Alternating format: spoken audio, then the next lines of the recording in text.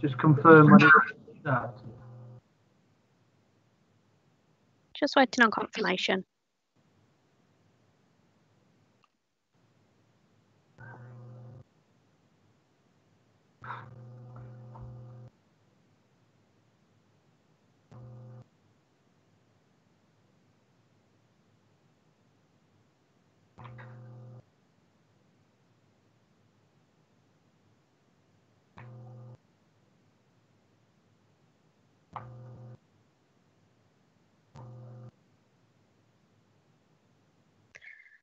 And we're live, Chair.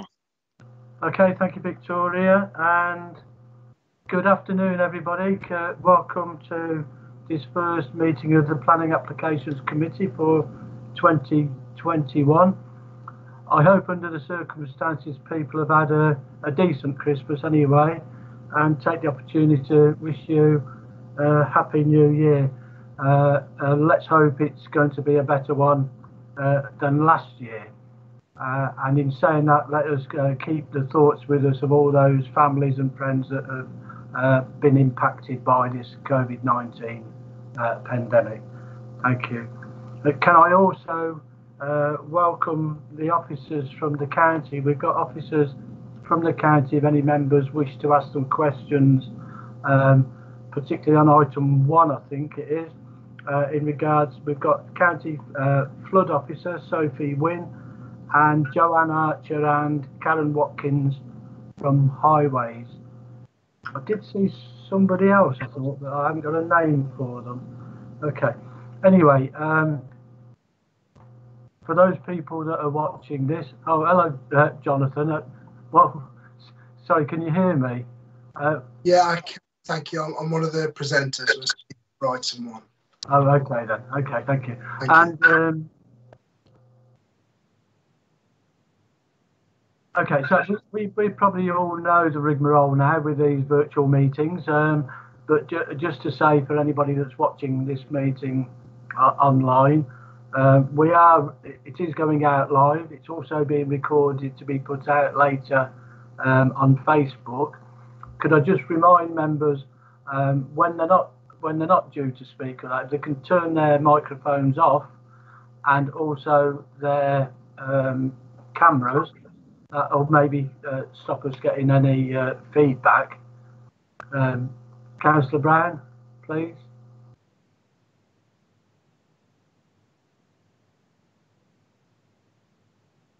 Thank you. Okay, so as I say, it is being recorded and will go out. Usual thing, please, if you can indicate with the hand if you want to speak. And let me know, and I'll put that list up so that I can see if anybody puts their hand up. Could I also remind people to make sure your phones are turned off or on silent, and we'll make a move then, which takes us on to item number 2, which is to receive apologies. I think everybody's present. Can you confirm that, Victoria, please? Yeah, there are no apologies this time, Chair. Yeah, I think everybody's here as well. So, okay, item number 3 is to confirm the minutes of the meeting on the 8th of December. Are members happy that they're correct? Oh, excuse me. Yeah, I see no objections to that. Okay, so that's agreed. Item number 4 is to receive any declarations of disclosable pecuniary and other interests in accordance with the members' code of conduct. If they've not already been printed in the agenda, or you may become aware of something, please let us know as soon as possible. I don't see any indications there, which case takes us on to item 5, is any declarations of contact that members may have had with anybody.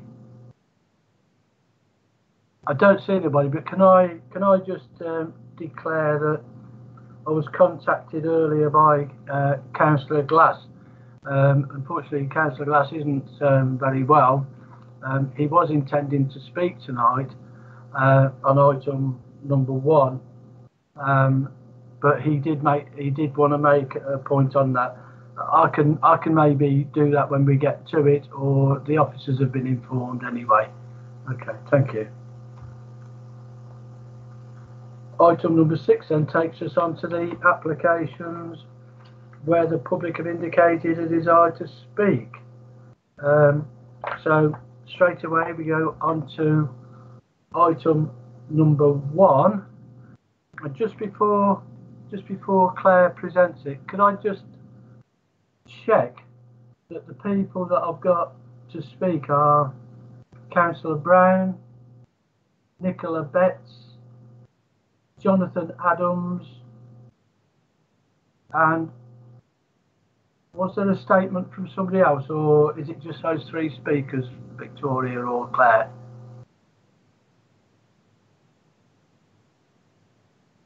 Oh, sorry, I thought I was unmuted. The statement from Nicola Betts will be read by. Let me just check. I'm sure that's the one that was forwarded to Wendy. Is that the one you have, Wendy?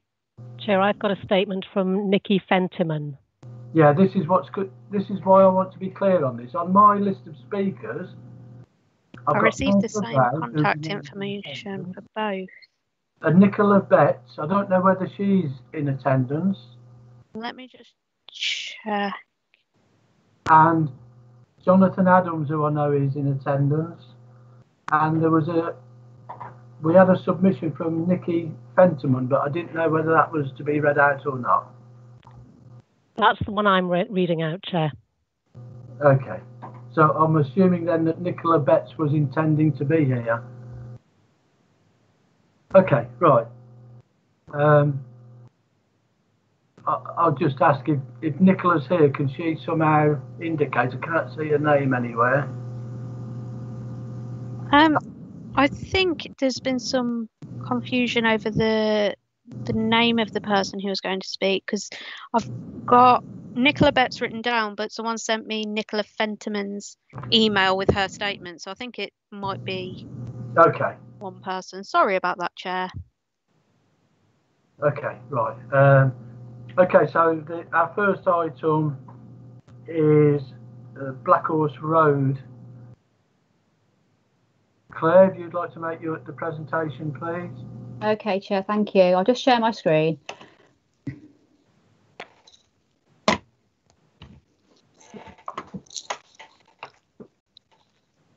Okay, this application is for the erection of 204 dwellings, site access, community building, allotments, orchard, open spaces and park provision, cycle and pedestrian routes, landscaping and associated highway works and infrastructure at the former Hawkesbury Golf Course.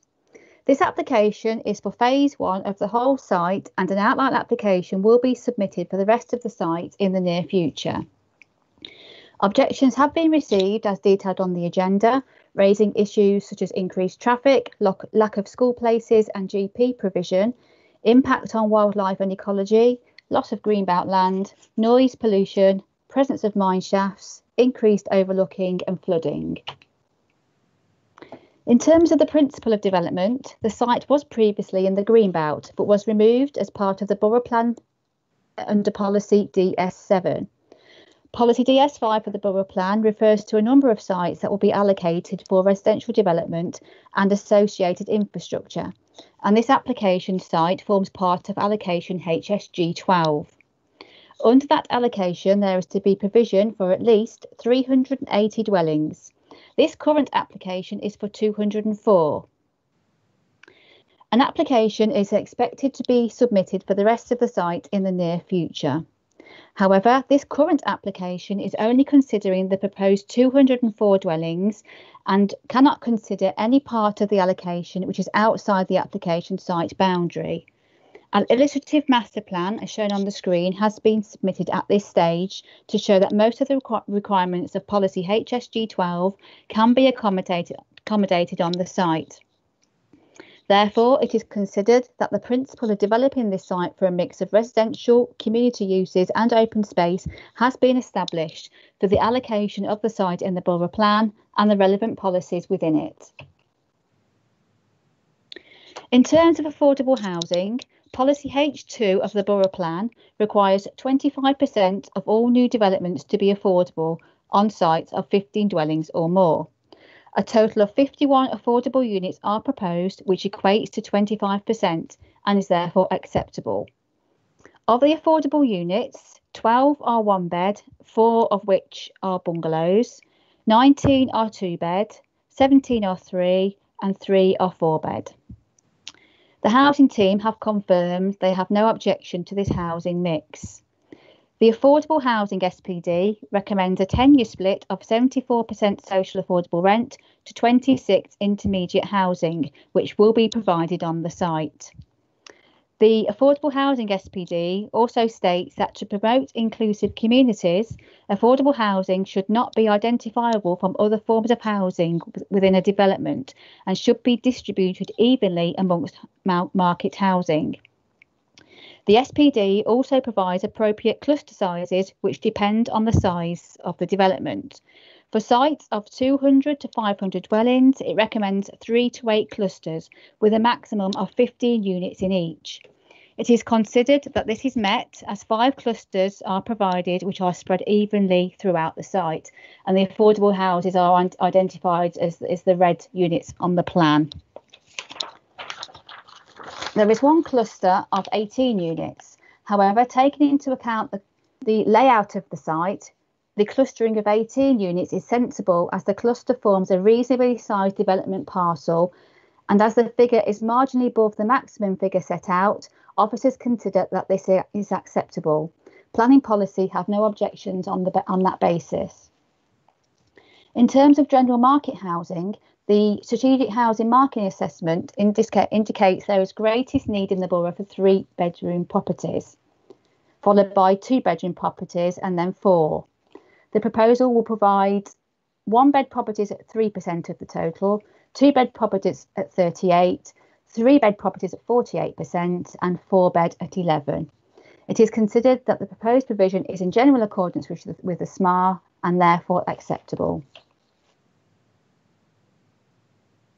In relation to visual amenity, Nuneaton and Bedworth Borough Council commissioned a landscape character assessment in 2012, which was updated in 2017 and has been used to inform the borough plan. The landscape strength of the site was considered moderate and the landscape condition considered poor for the area. The landscape character assessment update has suggested a number of guidelines for new development within HSG 12, which includes using woodlands to soften views of the urban edge, creating a high quality frontage to new development along the canal, variation of built form of the new urban edge, for example by varying building heights, house types and materials, and incorporating existing water bodies and public rights of way within the development. The concept plan SPD for HSG 12 states that the western edge will add a linear woodland parallel to the railway in order to reinforce existing outgrown hedgerows and to screen views of the industrial estate. A landscape master plan has been submitted with the application, which shows an area of woodland planting to part of the western boundary. The majority of that boundary, however, is shown as wildflower grassland. Notwithstanding the details shown on that plan, a condition is suggested that full landscaping plans, including the planting species along the western boundary, is submitted.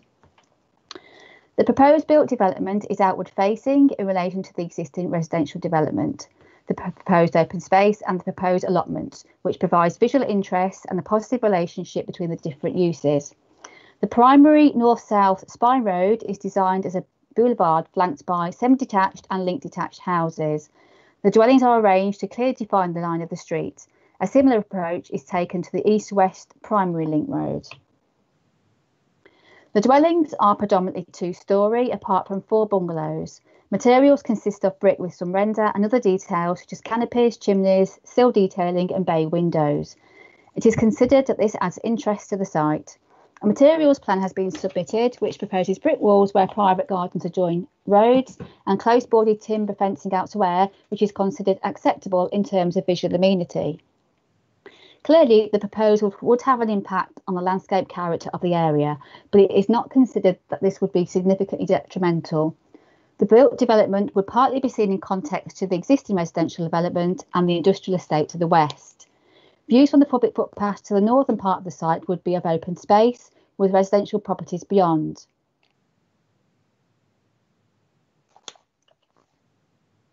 Turning to residential amenity, a noise assessment has been submitted with the application. Excuse me. This has involved carrying out noise measurements at a number of locations along the westernmost part of the site. The most obvious noise source in the area is the Coventry to Nuneaton Railway, which runs mostly on an embankment parallel to the western boundary, so along there. This is used by passenger trains and some freight. The assessment found that where the trains pass on the embankment, the resulting noise exposure levels were acceptable on the development, even allowing for a planned increase in passenger services. The railway embankment provides significant acoustic screening of any industrial noise, just noise from vehicle movements and unloading. The Council's environmental health team have no objection and request a condition for a noise attenuation scheme, including glazing, ventilation, orientation and boundary treatment details. In relation to the existing properties, distance standards are met in compliance with the Sustainable Design and Construction SPD. In terms of inside the site, distance standards are generally met. Plot 92 has detached garages on both side boundaries, which can lead to the creation of a sense of enclosure. However, in this case, the garages are staggered, which is considered reduces the impact on that plot. There is also an element of buyer beware. Plots 45 and 46 each have a bedroom window that's face a blank wall of plot 31 at a distance of about 9 metres, where distance standards normally would require 12 and 14 metres. However, these rooms are shown to be served by an angled window, as shown on there, which means there are views past plot 31, which result in a better standard of amenity. In terms of highway safety, access is proposed off Stockley Road, Sefton Drive, and the position of the access is in accordance with policy HSG12 and the concept plan SPD. The entrance to the site at the junction with Sefton Drive would take the form of a junction inside the site boundaries, linking to Stockley Road and the new primary routes in the site. The character of the primary road is marked visually by the boulevard treatment with verges and tree planting. Secondary roads are short cul-de-sacs clearly differentiated from the main routes. The mews and private drives would be denoted by alternative road surface materials or banding to clearly differentiate their hierarchy. County highways have no objection to the proposed layout, subject to conditions. In terms of parking provision, 1 space per dwelling is provided for each 1-bed property, 2 spaces for each 2-bed property, 2 spaces for each smaller 3-bed property, and 2 spaces plus a garage for each 3 and 4 bedroom properties. The council currently does not have any saved car parking standards, and this level of provision is considered acceptable. In addition, 18 spaces are proposed to serve the proposed community building. A transport statement of common ground between the agent's transport consultant and county highways was submitted as part of the borough plan process. The statement of common ground detailed how highways impacts were considered and also incorporated a detailed transport assessment that assessed both highway capacity and barrier downtime impacts at a level crossing of Black Horse Road. Prior to the rerunning of the modelling, advice was sought from both Network Rail and the county public transport team as to the future of the level crossings in terms of barrier downtime resultant of the Knuckle Phase 2 project. A detailed rail study was also undertaken, which advised that by 2031 there could be an increase in barrier downtime from 12 minutes per hour to 17.5 minutes. The statement of common ground agreed that the inclusion of the application site and the revised barrier downtime information would mean that the local highway network operated within capacity. County Highways agreed that impacts to the Black Horse Road level crossing and wider vehicular impacts from the development could be mitigated or were not severe.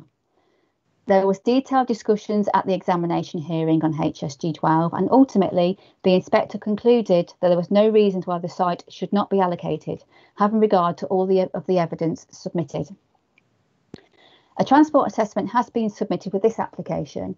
This details the modelling that has been undertaken to assess the traffic impact of the development on the local and strategic highway network. This has included assessments of a level crossing of Black Horse Road, the Black Horse Road traffic signal junction, the Longford Road Oakmoor Road junction, the School Lane Coventry Road junction, the Longford Road corridor and junction 3 of the M6.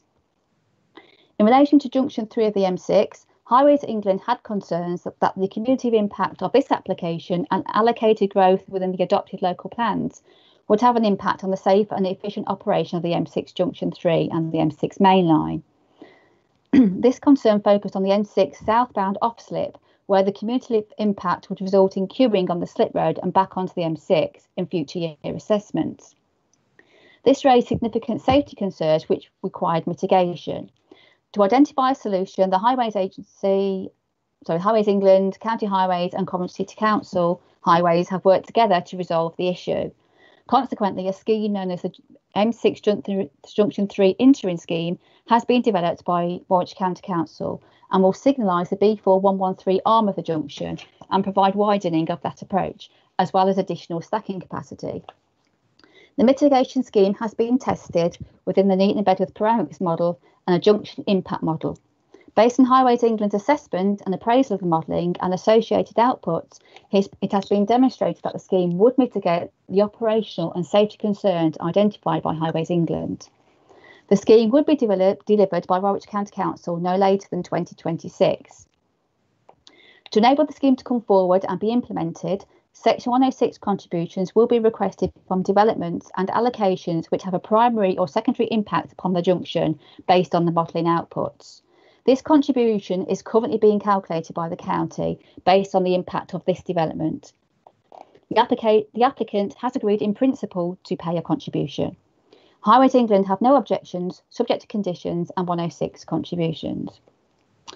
County Highways have also requested highway capacity improvements along the Hawkesbury-Longford Road corridor, including the provision of a cycleway and junction mitigation schemes at the Bayton Road Industrial Estate access, Black Horse Road Junction, Longford roundabout and carriageway widening and a cycle route to connect the development site to existing infrastructure.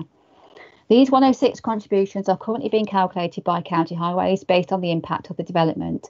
The applicant has agreed in principle to pay a contribution. The NPPF outlines the need for planning to promote walking, cycling and public transport and to make the fullest possible use of these. There are 3 public footpaths which currently cross the whole allocated site of HSG 12, which provide links between Hawkesbury and Bedworth. Public footpath B36 is within this application site and runs along the western boundary, parallel to the railway and adjacent to the southwest boundary. A range of schemes are proposed which should improve accessibility to and from the site by sustainable forms of transport and therefore reduce the reliance on the private car. A series of footpaths and cycleways are proposed within the site which would link into the existing highway network. These generally run north to south and east to west and provide key links to and through the proposed open space and link through to the northern part of the site through to the Miners Welfare Park and Bedworth Town Centre beyond. The future application for the rest of the site will also have a connection to National Cycle Route 52. Cycle path links are also proposed to the allotments and community building. The Borough Council's Parks section have no objection to the proposals. The concept plan SPD identifies a bridge crossing containing pedestrian and cycle routes over the retained central pool, which would run from north to south. However, the plans submitted do not propose a bridge and instead propose the footpaths and cycleways around the pool, as indicated there. The concept plan provides guidance on the delivery of the development principles set out in the adopted borough plan for the site and are intended to provide a visual representation of requirements as well as other key elements and are conceptual in nature. They are not intended to be exhaustive and show all required elements. The SPD does state that alternative solutions and land use arrangements may come forward as part of the application process. The agent has submitted supporting information for not including the bridge. In terms of ecology, the pond and area around it would be valuable wildlife habitat. Following discussions with the Parks Department, it was agreed to enable some pedestrian access at a viewing area on the south side, but to deter pedestrian intrusion around the rest of the pond by pulling the proposed foot and cycle path away from it. A bridge across the pond would result in people encroaching nearer and over the pond, which would inevitably threaten the wildlife habitat. The agent also states that the proposed foot cycle path would allow level access around the pond for all users, including less able and parents with buggies, and also would have views of the pond without encroaching too close and protecting the wildlife habitat. They state that even a ramped bridge would not be suitable for all users. The agent has also pointed out that the proposed landscaping scheme has been carefully drawn up in liaison with officers, and it is considered that a footbridge is an unsuitable feature in this wildlife habitat setting. It is also considered that the footbridge would detract from the nearby canal foot and cycle bridge that would come forward in the master plan area. Officers consider that these are sufficient reasons, and given that footpaths are providing around the pool and still provide suitable links, it is not considered that the mission of the bridge is significant. Users would still be able to travel north and south circling the pool. It could also be argued that the mission of the bridge is marginally better in wildlife terms to not have people crossing a bridge across the centre of the pool. Planning policy have confirmed that they are satisfied with this justification provided by the agent. A viewing area is proposed at the central pool, which the parks team have no objection to, subject to further details of the fencing around it and position of benches, which is covered by a condition.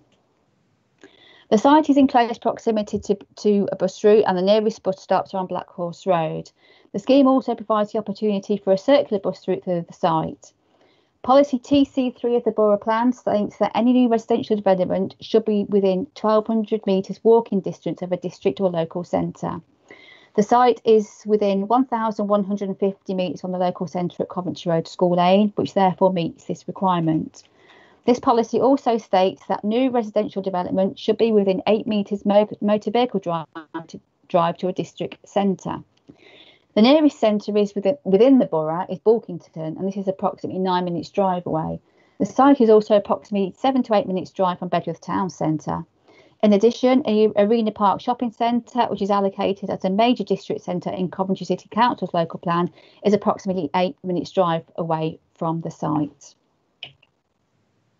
In addition to the residential development on the site, a number of other uses are proposed in accordance with the requirements of Policy HSG 12 and the Concept Plan SBD. These include a community building that will provide a flexible space that can be used for a range of uses that may even include, in part, retail or a cafe use. This is to be sited to the southwest of the site, which means it is well located to serve the new development and the existing residents. This is to be a single-storey building and provide approximately 185 square metres of floor space. A condition has been added requiring details of the long-term management and maintenance of this building and use to be submitted, and details regarding the management company provisions are included in a 106 agreement. Councillor Hancock's mentioned earlier that Councillor Glass had been in touch and made comments regarding this application. His comments are that in terms of the building, if committee are minded to approve the application, that the applicant should be encouraged to discuss the use of the community building with the Hawkesbury Village Residents Association.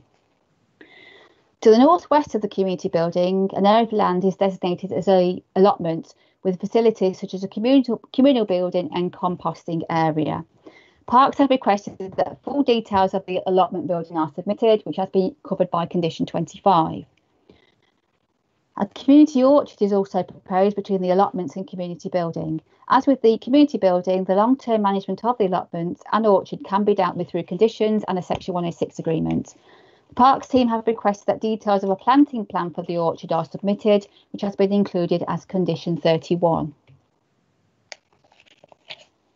The application proposes both formal and informal public open space, and the location of this has been influenced by existing site features.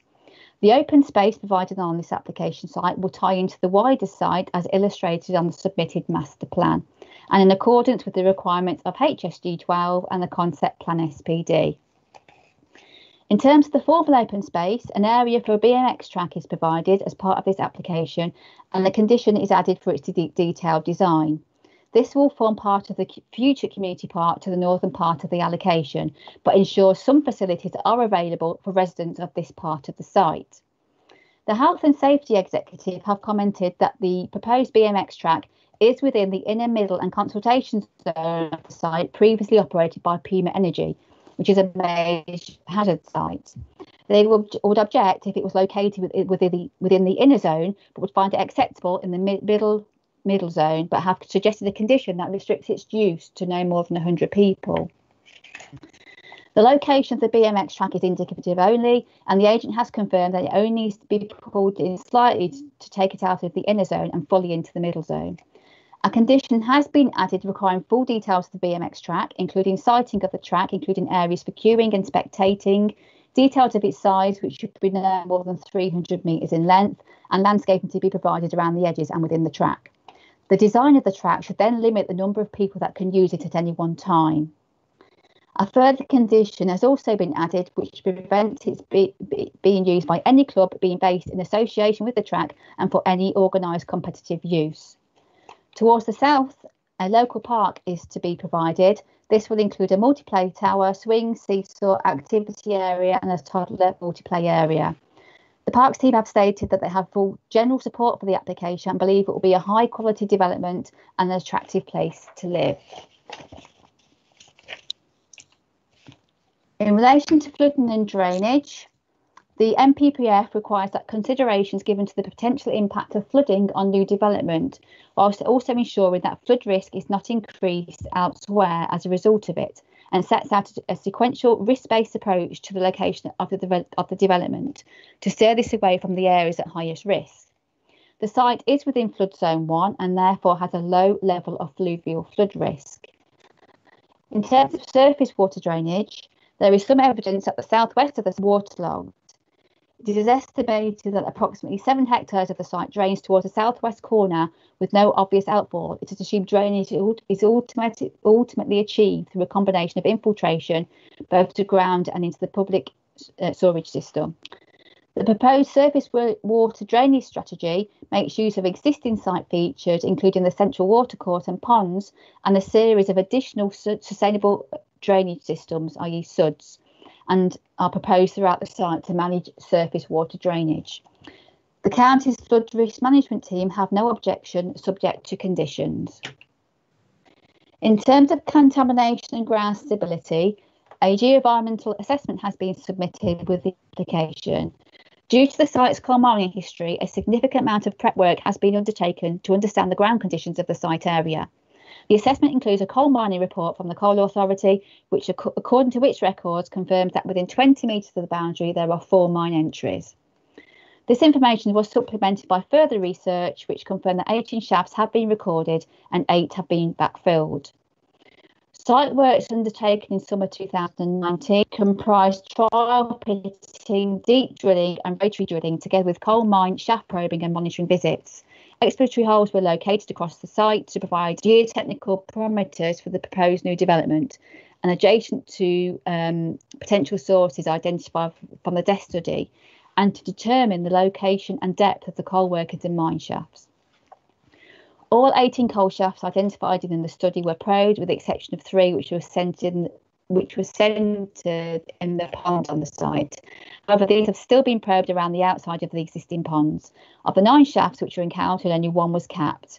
The Coal Authority have confirmed they are satisfied that a thorough assessment of former coal mine activity has been undertaken for the application, and notes that the site layout has been informed by the presence of mine entries. They subsequently have no objection, subject to condition covering submission of an approved scheme of treatment works for the mine entries on site and implementation of those remedial works. In terms of contamination, the geo-environmental assessment identified elevated levels of contaminants and ground gases and subsequently proposes remediation. Environmental health have no objection, subject to the imposition of the standard contaminated land conditions. In relation to air quality, an air quality impact assessment has been submitted with the application. This assessment considers the impact associated with the whole allocated site and not just this current application, in order to take into account the impacts of both schemes. It also takes into account other committed developments. The site is close to an air quality management area declared by Coventry City Council. The development will lead to changes in vehicle flows on local roads, which may impact on air quality at existing residential properties. The new residential properties may also be subject to the impact of emissions from the adjacent road and railway network. The assessment finds that concentrations of nitrogen dioxide and particulate matter will remain below the relevant objectives at all receptors, with or without the proposed development. The impacts of local road traffic and railway emissions on the air quality for residents living in the development have been shown to be acceptable at the worst case locations assessed, with concentrations being well below the air quality objectives. In relation to construction, works have the potential to create dust, and during construction it would be necessary to apply a package of mitigation measures to minimise dust emissions. With these measures in place, it is expected that any impacts would not be significant. Environmental Health are satisfied with the findings of the assessment, have no objections subject to conditions covering a dust management plan, electric vehicle charging points are provided, and that all gas-fired boiler installation should be a specified standard. In terms of ecology assessment and arboricultural assessment have been submitted with the application. Habitat and species surveys have been undertaken for the whole allocation area and confirm that the entire site is not subject to any statutory ecological designations. A series of habitats and species surveys were commissioned, including badger, waterfowl, otter, reptiles, bats and great crested newts. A walkover field study was undertaken to assess the habitats and flora of the site, which noted semi-improved grassland, tree groups and scattered trees, dense scrub and dense scrub. Other potential ecological habitats include 4 ponds and a drainage ditch. The species surveys indicated there was no evidence of badger, waterfowl, otter or reptiles. Bat surveys identified the presence of different bat species foraging or commuting around the area. The majority of bat activity was noted to be in association with the central and northern ponds and eastern boundary canal corridor, western boundary scrub and grassland to the east and south of the site. A tree survey indicated that 5 had low bat roosting potential and 1 with moderate bat roosting potential.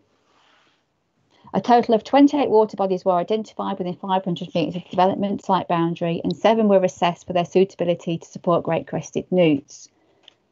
The pond to the east of the site was identified as having a small great crested newt population. The report makes a number of recommendations for biodiversity mitigation and enhancements measures, which includes the installation of bat, bird and owl boxes and native tree and scrub planting. The northern part of the site, which will be retained as natural open space, will assist in boosting the biodiversity of the site. In order to comply with the NPPF and to ensure the development does not have a negative impact on biodiversity impact calculations have been carried out. Biodiversity is always treated in sequential tests, with avoidance being the preferred methodology, followed by mitigation first, off-site and then off-site. The calculations carried out show a net gain in biodiversity. The net gain does rely on a significant contribution coming from reed bed creation in 2 of the retained ponds, but this planting is dependent on the depth of the ponds. These details have not been submitted, and therefore the Parks team have requested a condition that further details are submitted to establish the depth of the retained pools to inform whether reed planting in them will be of benefit to their biodiversity value. Those findings would inform a detailed planting plan. In relation to archaeology, an archaeological assessment has been submitted with the application and has concluded that there are potential remains of buildings and industrial structures which are of local importance to the site. These features include 2 canal basins which were used to load coal from the nearby coal pits onto barges on the Coventry Canal. Other buildings associated with the Nuneaton's important industrial heritage would have been present in the area and could include warehouses and other ancillary structures. While it is probable that archaeological deposits may have been destroyed across parts of the site, there does remain a potential for previously unknown deposits.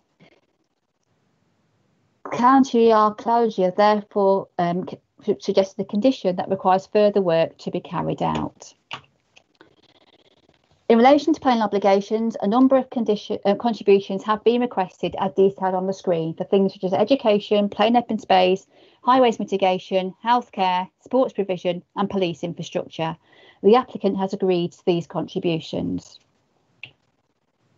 In conclusion, the site is allocated as a strategic housing site in the Borough Plan and will provide housing and other social and leisure facilities. The potential impacts of the development in relation to the use of the land, residential amenity, visual amenity, highway safety, flood risk and drainage, contamination, ecology and archaeology have all been considered. The assessment has subsequently shown there will be no adverse impact in some instances. However, where potential adverse impacts are identified, it will be possible to mitigate against these through the use of planning obligations and conditions. The recommendation is therefore one of approval, subject to conditions and the completion of a legal agreement. Thank you, Chair. Okay, thank you, Claire. We'll hopefully let you have time to get your breath back after that. I don't think at this point the county officers, unless they've got anything else to put forward, I think they're here just to answer questions really on what it is. But if they do, then put your hand up and I'll let you make your comments. Okay. In which case, if we can move on to the speakers. The first speaker we have is Councillor Brown.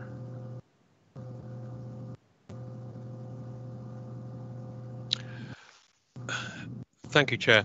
I'm objecting to this application to represent the views of residents who live in Exhall, and the Coventry Road immediately adjoins to the north of this development effectively. I've also represented the views of residents in Hawkesbury who've contacted me about this. Effectively, we have a development here which is going in advance of the infrastructure that's really necessary to serve it. As we know, the site was added into the borough plan at the last minute.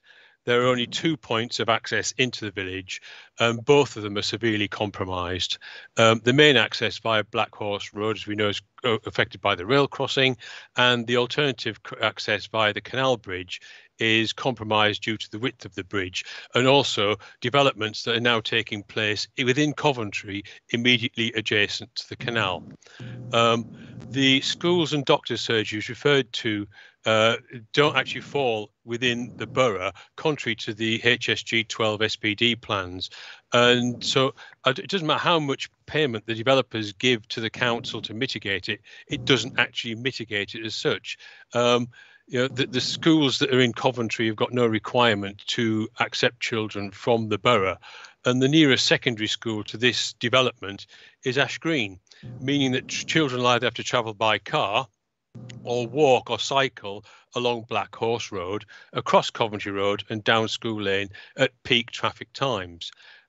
When they get to the Coventry Road and School Lane junction, there's no pedestrian function on the traffic lights here to allow them to cross safely. County Council's highways officers have advised me that they cannot modify the lights at this junction to permit a pedestrian function because of the effect it'll have on traffic queuing in the area. In other words, the road networks are already at capacity, so it's not really sustainable. And we've talked about the possibility, or we've heard about the possibility of improvements to Coventry Road and improvements to Junction 3 of the M6 from 2026. Now, that's 5 years hence, so the people that move into these houses for 5 years will be stuck with the system as it is. You know, it's not infrastructure led. Also, the residents view the traffic data that's used to justify this application to be outdated. They've carried out their own survey in January and February this year, before COVID, assisted by drone cameras.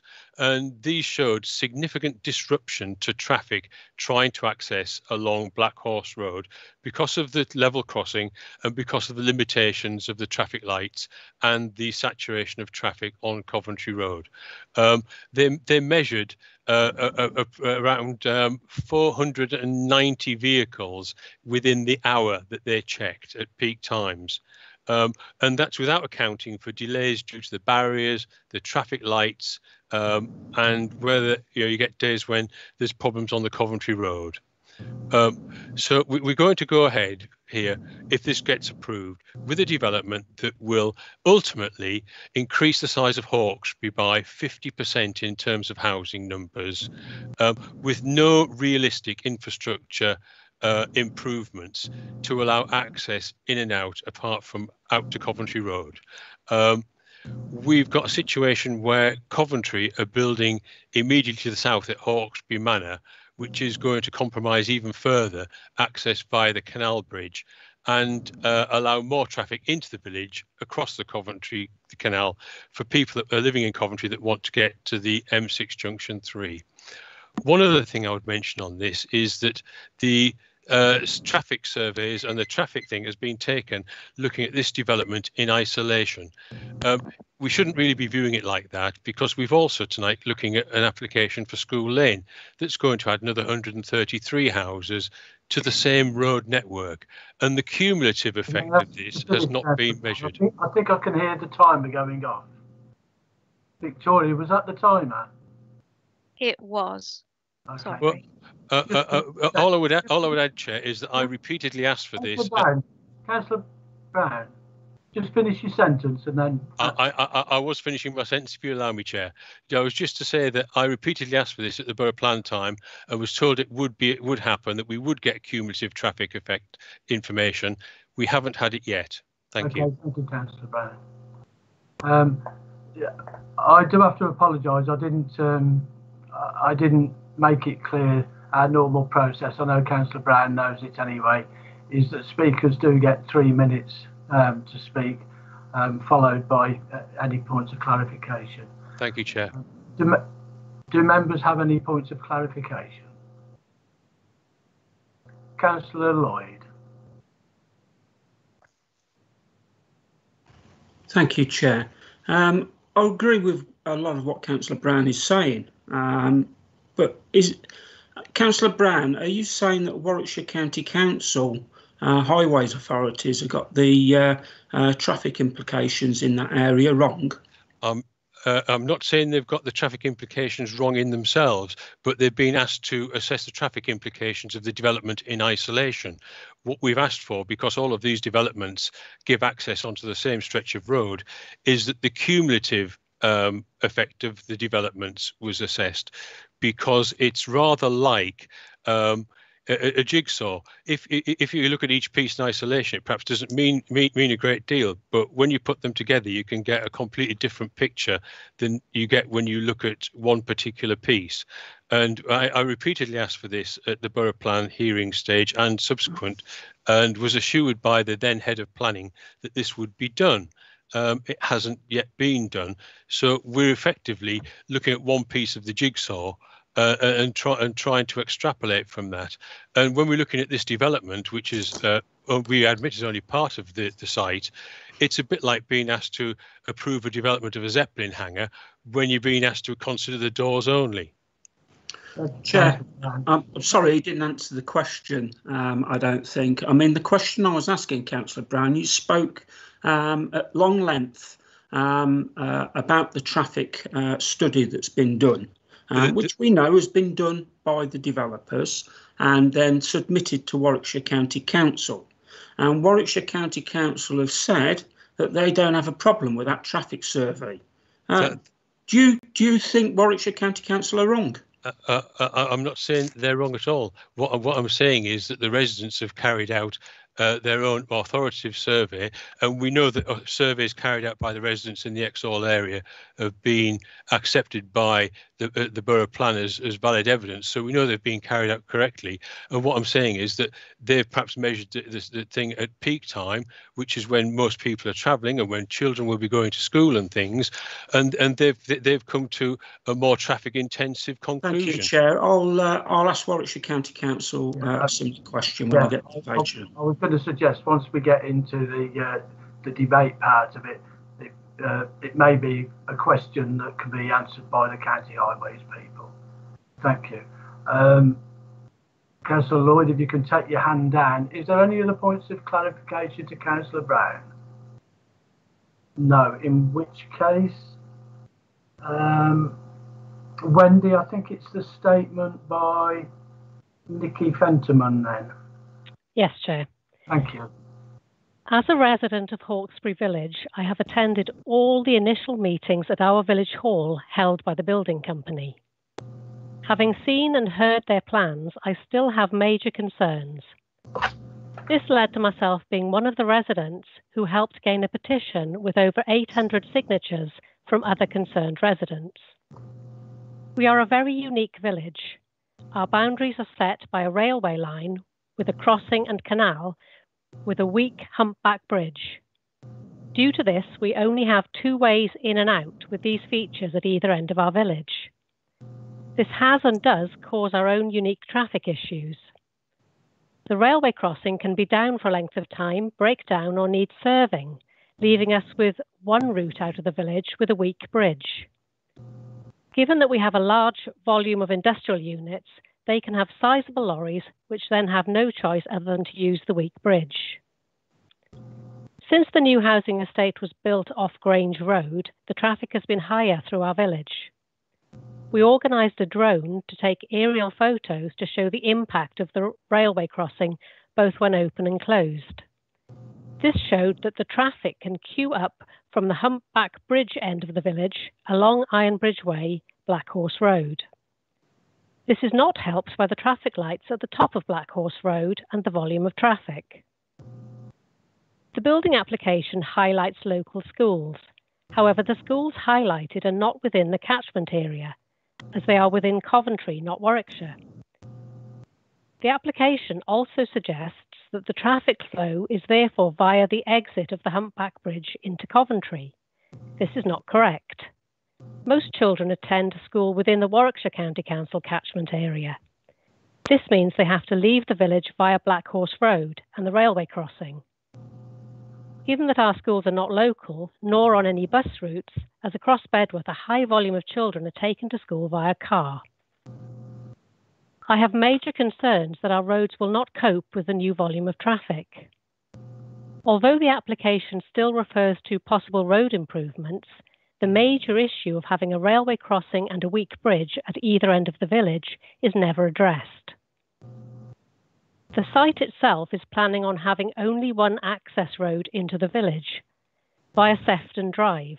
Not all houses on this road have off-street parking, and therefore cars can be parked on this road. This road was not built with the volume of new traffic this site would cause, and again this is not addressed within the application. Sefton Drive leads to Stockley Road and Black Horse Road. Black Horse Road already has calming measures, plus very limited off-street parking. The end via the railway crossing has a sign to advise not suitable for HGVs.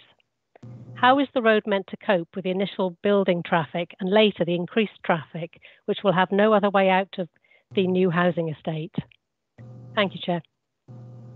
Okay, thank you very much, Wendy. Which then takes us on to Jonathan Adams. Jonathan, when you're ready, the clock will start. Good evening. My name is John Adams. I'm a Technical in Planning and I'm the planning agent for the applicant. This application is for 204 dwellings and community uses in the west part of the Hawkesbury Golf Course site, which is allocated in the borough plan for at least 380 dwellings. The layout is very similar to the illustrative SPD concept plan regarding the distribution and quantum of development parcels and community uses, and therefore complies with the borough plan. The proposal is laid out to connect to the wider site. An outline application for the wider site will be submitted later this year and of course will be considered by this committee. We have held regular detailed discussions with officers and stakeholders long before and during the application process, including with planning, open space, landscape, ecology, drainage and highway officers. As a result, we have reduced the number of dwellings on this application from 226 to 204. The application scheme will deliver a wide range of community uses and open spaces, including 51 affordable homes, a community building, and as requested by Councillor Glass, the applicant will discuss its uses with the Hawkesbury Village Residents Association. There will be allotments, community orchard, large areas of formal and informal open space, a BMX track that will form part of the community park. There will be a local park, including children's play equipment, habitat enhancements, including the retention and creation of ponds, new native tree and scrub planting and retention of the northern area's natural open space. There will be biodiversity net gain. There will be new and enhanced footpaths and cycle paths, £900,000 towards schools enhancements, £26,000 towards library and public right-of-way and road safety initiatives, £452,000 towards healthcare services, and £480,000 towards sports and leisure facilities.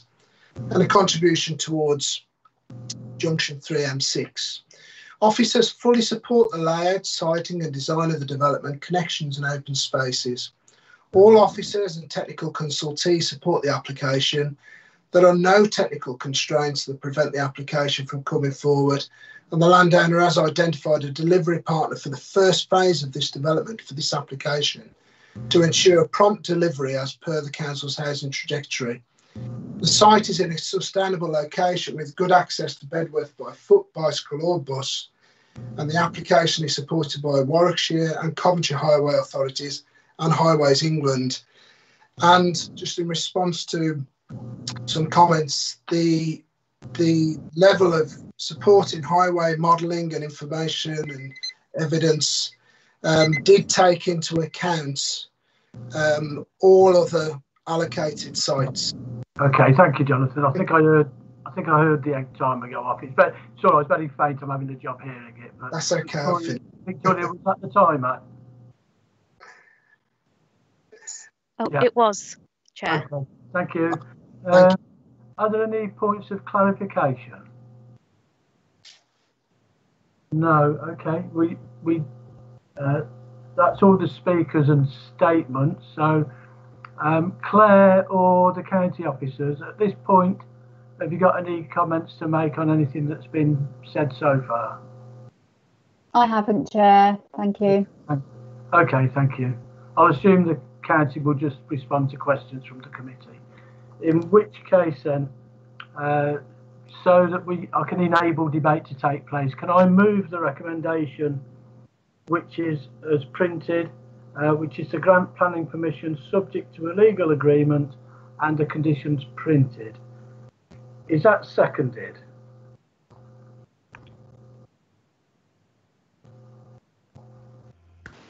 Seconded, Chair. Councillor Tan. Yeah, okay, thank you, Councillor. Okay, in which case it's open to the committee to debate and then make a decision. Any member? No? In which case, Wendy, can I ask you to... Councillor Watkins, Councillor Pandier and Councillor Phillips all have their hands up, Chair. They're not showing on my screen. Oh, I've got them. Okay. Councillor Watkins. Yeah, thank you, Chair. I've looked at this with some detail now, and it's another one of them where we've got a nice looking plan. I think it's a nice looking plan on paper. It seems to be set out well, but when you start looking at the detail of it, it gets a little bit frightening. I mean, there's 9 areas on there that will never be adopted by Warwickshire County Council, so I'm not really surprised that Warwickshire County Council are not objecting to this. But we all know of the problems we have with unadopted roads within our areas. So you've got 9 areas there. A lot of that is fronting the social housing side of it. So I think we're going to have massive problems there with social housing on unadopted roads within the future. When you also look further down on the detail, there's a lot of public footpaths missing. So you will actually be walking on the road that's unadopted to go to the front of your house. Again, it's a single entry estate. I think we need to be saying more about these single entry, single exit estates. It's not good. It's not good for now. It's not good for the future. And I think we need to be sending that message out loud and clear to developers and to Warwickshire County Council that we don't actually like single entry estates. Chair, I'm going to leave it there now. They're the main points that I picked up on it. I think the social housing side of it as well could be better spread out. I know they're meeting the standards that we set out, but in one area, for instance, in the top left-hand corner as I'm looking at it anyway. There's a big area there of social housing. I think it could have been spread out a little bit better. They're my main points that I'm bringing up, Chair. Thank you. Okay, thank you. Claire, do you want to respond to these individually or wait till I've had a number of speakers? I can wait, Chair, and possibly bring in highways as well. Yeah, okay, thank you. Councillor Pandare. Thank you. Thank you, Chair. Hawkesbury Village in practice an island isolated from rest of the borough, separated by a level crossing on one side and a canal on the other side. There are only two entry and exit points on the canal. Weak bridge can't cope with heavy vehicles over 18 ton. On the other side, railway crossing with significant downtime. Knuckle project means that there will be an increase in the number of trains using the track, which means barrier being down more frequently. There are already 750 dwellings and 80 houses on the Stockley Road were approved. Hawkesbury site will add another 204, which means 1,034 plus 70 houses already built on Coventry side near Sutton Stock. Black Horse Road is already congested as cars are parked on pavement to allow flow of traffic, but problem to wheelchair and guide dog users as they can't pass through. Black Horse Road from railway crossing up to the Longford Road has only one side pavement, which is not wide enough so that pushchairs from both directions pass through. So they have to come on the road, when one side pushchair going one side and the other side. And the other one, lack of community facilities are there. Isn't any primary or secondary school, no doctor surgery, no dentist in the village. In the documents submitted to the inspector shows Foxford School and Grangehurst School in the catchment area. And when we said they are not in the catchment area, but they are in the Coventry. But no school in the catchment area are Ash Green Secondary School, Cedar Primary School, and St. Giles Primary School, which were not shown on the statement of common ground as they were far than acceptable walking distance, which is 1 kilometer. And Ash Green School is even more than preferred maximum distance, which is 2 kilometers. So maybe 3 kilometers from the Hawkesbury village. Now in highway safety and accessibility, why schools are not mentioned, as they are not more important or because they are more than preferred walking distance. So I just want to ask in that accessibility side, that they mentioned doctor surgeries, they mentioned dentist. Why schools are not mentioned in that document? Because they were thinking that people might say that, but they are not within the walking distance.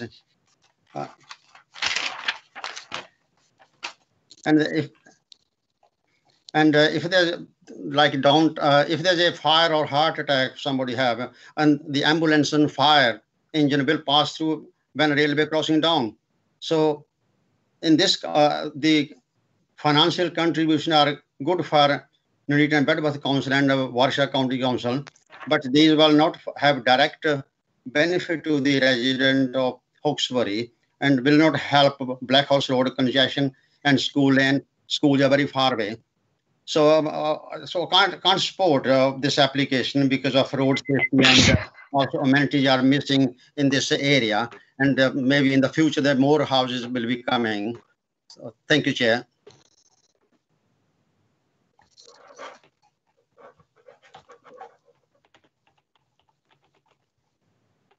You're muted, Chair. Sorry. No, I'm sorry. I'm just going to say I'm going to take the next two speakers, and then we'll do a catch up on some of the comments and responses by yourself and county officers. Councillor Phillips.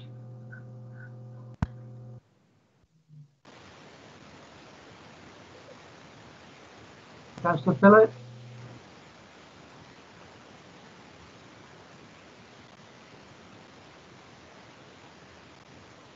I think he's taken his hand down, Chair, so I think it's on to Councillor Tromans now.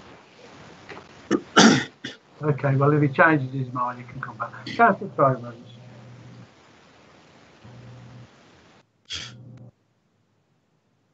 Thank you, Chair.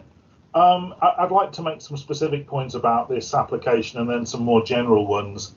that cut across this and some of the other ones that we've seen recently and are likely to see later on tonight. I mean, first of all, with specific regard to this application. Sorry, Councillor Tromans, can I just stop you there? We're debating this item, not one's later on the agenda. It's so as I said, Chair, with specific regard to this application, I think Councillors Brown and Pandare have hit the nail on the head. Again, we're repeating the mistakes of the past of building before there's the infrastructure there. I mean, to say the roads are congested in the area, congestion doesn't really cover it, does it? And again, I've got to say, I agreed with everything Councillor Watkins had to say. What happened to pepper potting? I know it, kind of suits the social providers to have them in larger groups, but we're not here at their convenience. We're here for what's best for the residents of the borough. And in terms of infrastructure, if you can't even provide people with a footpath, then we're not even meeting the basic minimums. So yes, it looks lovely and glossy and laid out beautifully, but then it's got shortcomings as soon as you get down into the detail. I mean, what really concerns me, and this is something else that Councillor Watkins very rightly hit on, was it's another single entry development. And the speaker, on behalf of the applicant, was saying, oh yeah, there's going to be 300, there needs to be at least 380 units built here under the borough plan. Well, I know we're only considering 204 tonight, and that doesn't, breach the limit of one access way, but 380 does. So if we know that's going to happen, what happened to the opportunity to charge some sill to say, well, there's got to be another route in and out of this development. It's going to be expensive, and that cost needed to be aggregated across all of the phases or all of the developers that were going to build on there for the 380, 400 houses in total that were going to be there. But we're losing that opportunity, it seems, because we're only considering this in isolation, and I'm a bit disappointed that that our own planning and highways haven't got their heads together on that particular aspect of it. And then more generally, in terms of the share of social housing, it's too high again. What we need is people to get on the housing ladder. That's what they tell us they want. That's what most people aspire to. So the 74-26% is the wrong way around. And in terms of bungalows, it's great that there are some, but it's less than a quarter. And with an aging population and with people with disability needs and whatever, it just doesn't seem adequate. There was a real opportunity to do something major there, to put 30 or 40 in that could be used for adapted living or elderly people, and that's just another lost opportunity. And then we've got the layout of the site, which is entirely within the builder's gift. It looks very pretty, but there's no opportunity really for photovoltaic or any other solar use there, because the houses just aren't aligned right with the large part of the roof to catch the sun. And so there's a huge opportunity that doesn't really cost them or us anything. And it's just a shame that we haven't pressed the developer when these plans were being formulated to align things in a way that would be solar friendly. I understand that there is, some talk about there being provision for electric vehicle charging points, but I'd like a little bit more certainty on exactly what that's going to look like on this development, because people are hopefully in the future going to be using electric vehicles more, and we need to be prepared for that. Thank you. Okay, thank you. Claire, is there anything that you want to come back on?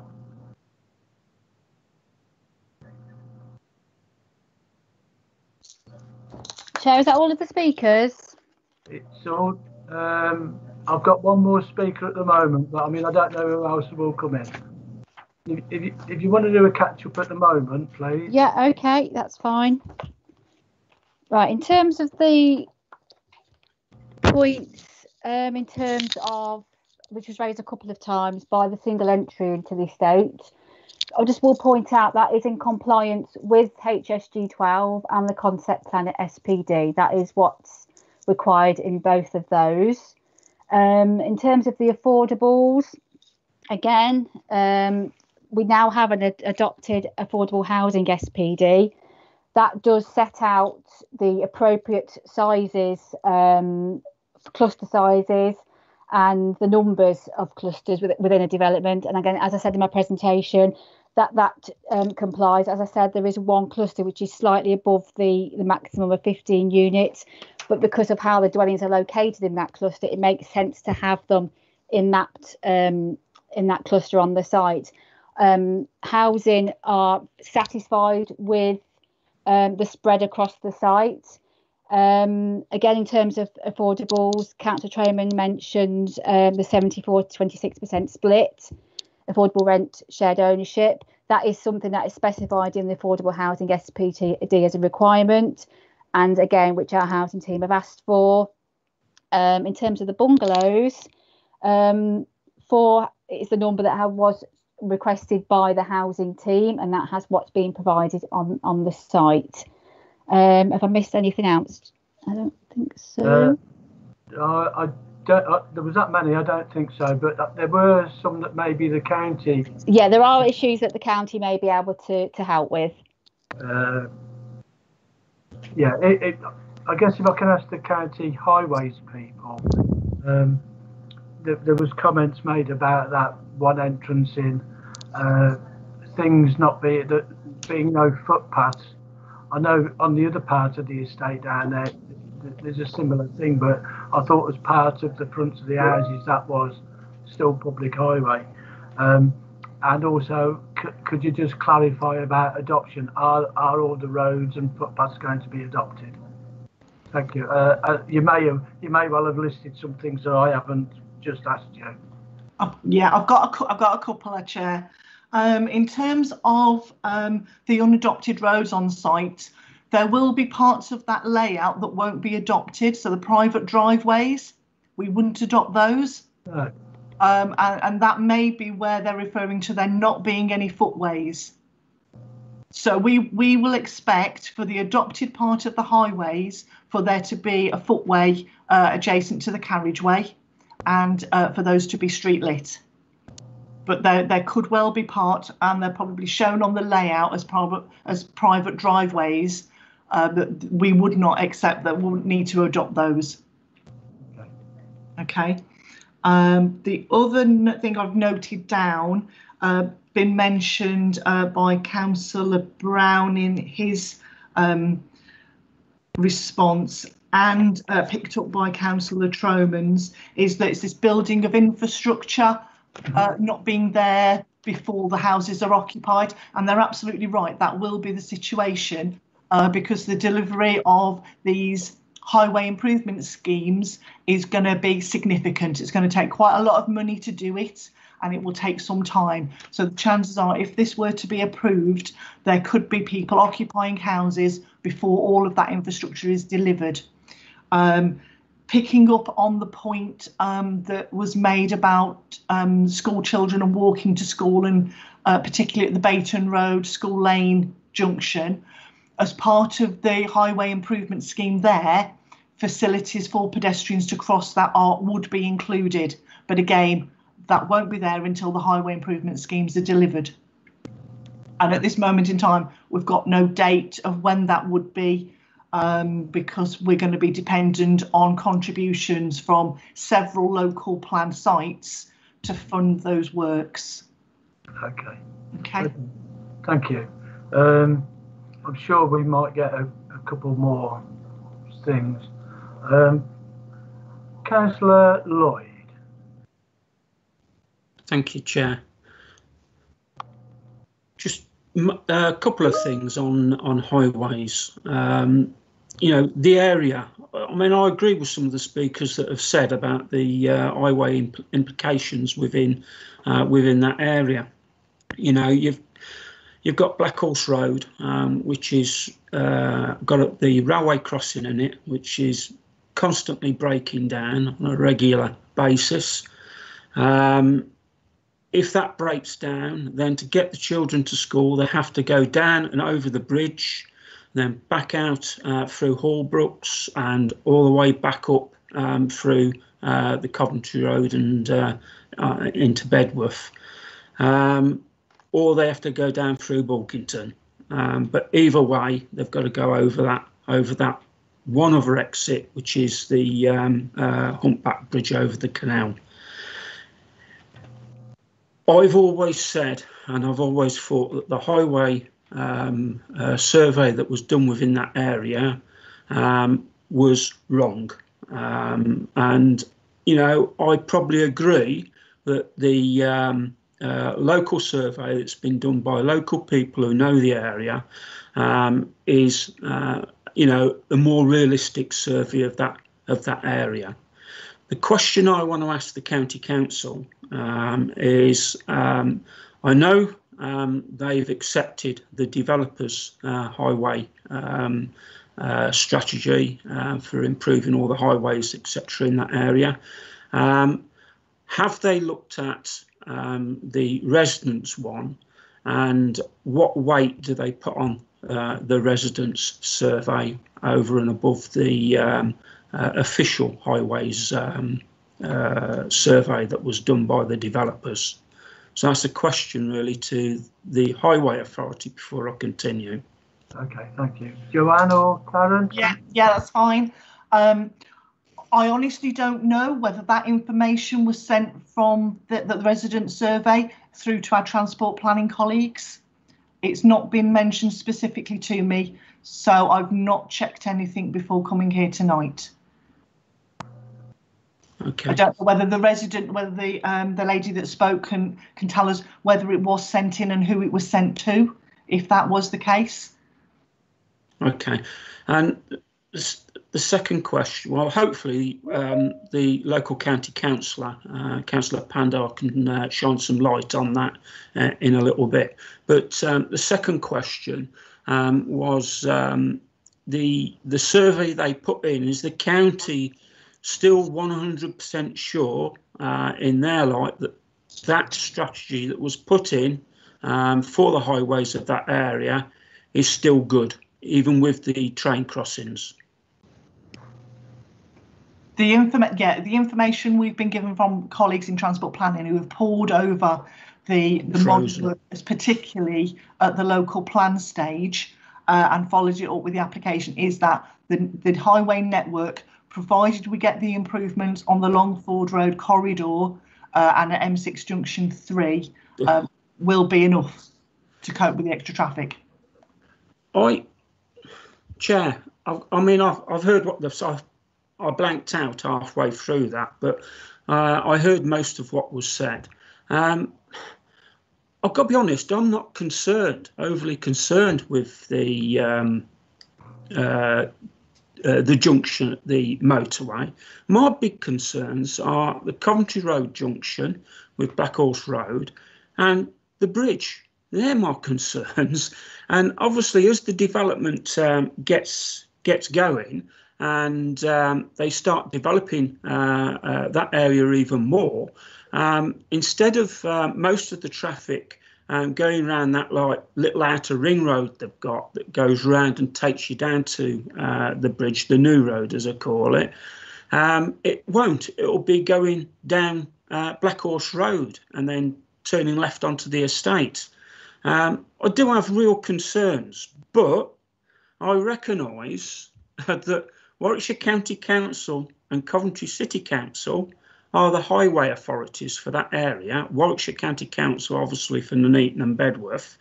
And Warwickshire County Council have said that, and we've just heard it, that the survey that's been done is okay. And, you know, to me, it gives me a problem because locally I know it ain't going to cope. It won't cope. It'll just get worse unless they've got that extra access point into there, or they do more improvements to the Coventry Road and the Humpback Bridge area. I'm really having difficulties with this, you know, because at the end of the day, if I vote to refuse it, I've just got that idea that the planning inspectorate are going to come back and say, well, Warwickshire County Council said there's nothing wrong with the highways, it'll be okay. And we'll end up with all the costs. I've got real concerns about it. We've been put in a real position here between the government inspector and Warwickshire County Council. I will hold back, and I would hope that the county councillor for that area, Councillor Pandar, can come back and tell us what representations he's made to the county council, and at least try. I want to vote against this, I've got to be quite honest, because I think it's wrong. But at the moment, I can't, because I've got Warwickshire County Council saying there's nothing wrong with the highway. That's my problem. I want some evidence, hard evidence. I want to know whether that traffic study that the local residents have done has been passed on to Warwickshire County Council and what the response was. So I've got difficulties with this, Chair. Okay, thank you. Let me just point out what I'm intending to do, because you know, we're a fair way into the meeting already. I have four speakers listed that hasn't already spoken, and I've also got somebody that wants to speak again. Depending on the time is whether or not I'll allow that person to come back in or not. Councillor Phillips and Councillor Phillips. Yeah, thank you very much, Chair. I haven't got much to add at all to what Councillor Lloyd has said.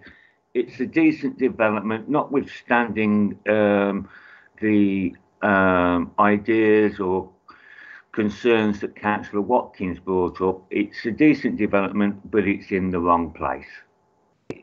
It's in the wrong place. I mean, I would like to vote against it. I've still got to make my mind up regarding traffic, but the planning system and our officers who work within the planning system have had to make a recommendation, and I'm still dwelling over that, Chair. Thank you. Thank you. Councillor Sargent. Thanks, Chair. Just going back to the sort of adopted roads, that I think what Councillor Watkins is talking about isn't private drives. He's talking about, and I've tried to get the numbers off the plan, but it's very, very small, and I think we're looking at sort of 61 to 80. There's like a pinky coloured bit at the front, which is like a shared access road for the properties there, and there's also, I think, 183. There's several places there highlighted in light pink, and I've had this problem in Maple Park because they did that the similar thing round there, where the road leads up to sort of a shared access where 6, 7, 8 homes have got the same access road, but they're all responsible for it. And the problem is that obviously when they buy them, they don't see, or they don't get told, and it ends up there's problems because what they come on to us as councillors, or they go on to the Warwickshire County Council, and then the problem is obviously the county will say no, it's nothing to do with us, it's down to you 6 or 8 or whatever it is, and of course then people are up in arms because they don't want to repair it and they don't want to put their hands in their own pockets. I mean, one problem I've had recently was a tree that was on their property, on this joint access property, had fallen down over the footpath, and they wouldn't pay for it to have it removed. So the county did come and remove that one, fortunately. But that I think is the problem. And myself and Councillor Watkins have worked hard with the county and the borough to get roads and footpaths adopted by the county recently, and that is happening. But that's taken a lot of officer time and a lot of work to get that done. And I think, for me, if this is an option to refuse it based on these unadopted roads, then I'm going to refuse it. I don't know whether one of the officers can sort of confirm that that's a reasonable reason to turn it down. Okay, thank you. Well, we will ask them. I'm going to ask the county to come back in. You particularly mentioned 61 to 80, and there were others. So, is that right? Those parts wouldn't be adopted, and are the problems as Councillor Sargent said? and probably back to Claire on whether that would be, I mean, we're not there yet, we haven't even got to a vote on this bit yet, but is that a reason that could be put forward possibly for refusal? So Karen or Joanne? Probably not. Our standards allow for 6, we usually allow up to 6 houses on a private drive, and there's no requirement for those private drives to have a separate footway. And the layout was subject to a road safety audit that didn't flag any of those, that sort of issue as a highway safety problem. Okay, and maybe you can answer this, but is it fair to say that those parts of the highway that aren't going to be adopted should be pointed out by the developer or highlighted by any purchasers, solicitors? Yes, absolutely, they should. And I'm trying to look at the layout plan to try and find the plot numbers that Councillor Sargent was referring to, because there are some quite long lengths within there that would need pointing out. Do you mind if I just say something, Chair? Yeah. Councillor Sargent, if that's going to help the officer, yeah. Yeah. I think it's 61 to 80. There's like you're saying 6. Now, my count there's more than 6. There's looks like 9. Let's have a look. So it's right in the middle. So you come off the access road into the estate, and you come up, and it's the third turning on the right, goes pink, like a light pink colour. Yeah, I think I know where you are on the. I'm looking at a different plan. I'm looking at the adopted highway plan that was submitted in support of the application. And from the looks of it, it appears that there's private drives approach to this that wouldn't be adopted. Yeah, it's showing on the plan that they wouldn't be adopted. I don't know whether I can actually share my screen or not. I'm happy to try. I can't help you with that one. I'll try with this one and see if it works. Right, we can see it. Has that appeared? Okay. So basically, between this plan and another plan, I will try and flick through. These show the coloured up areas are the bits that would be offered for adoption. This is a second element. This is the first.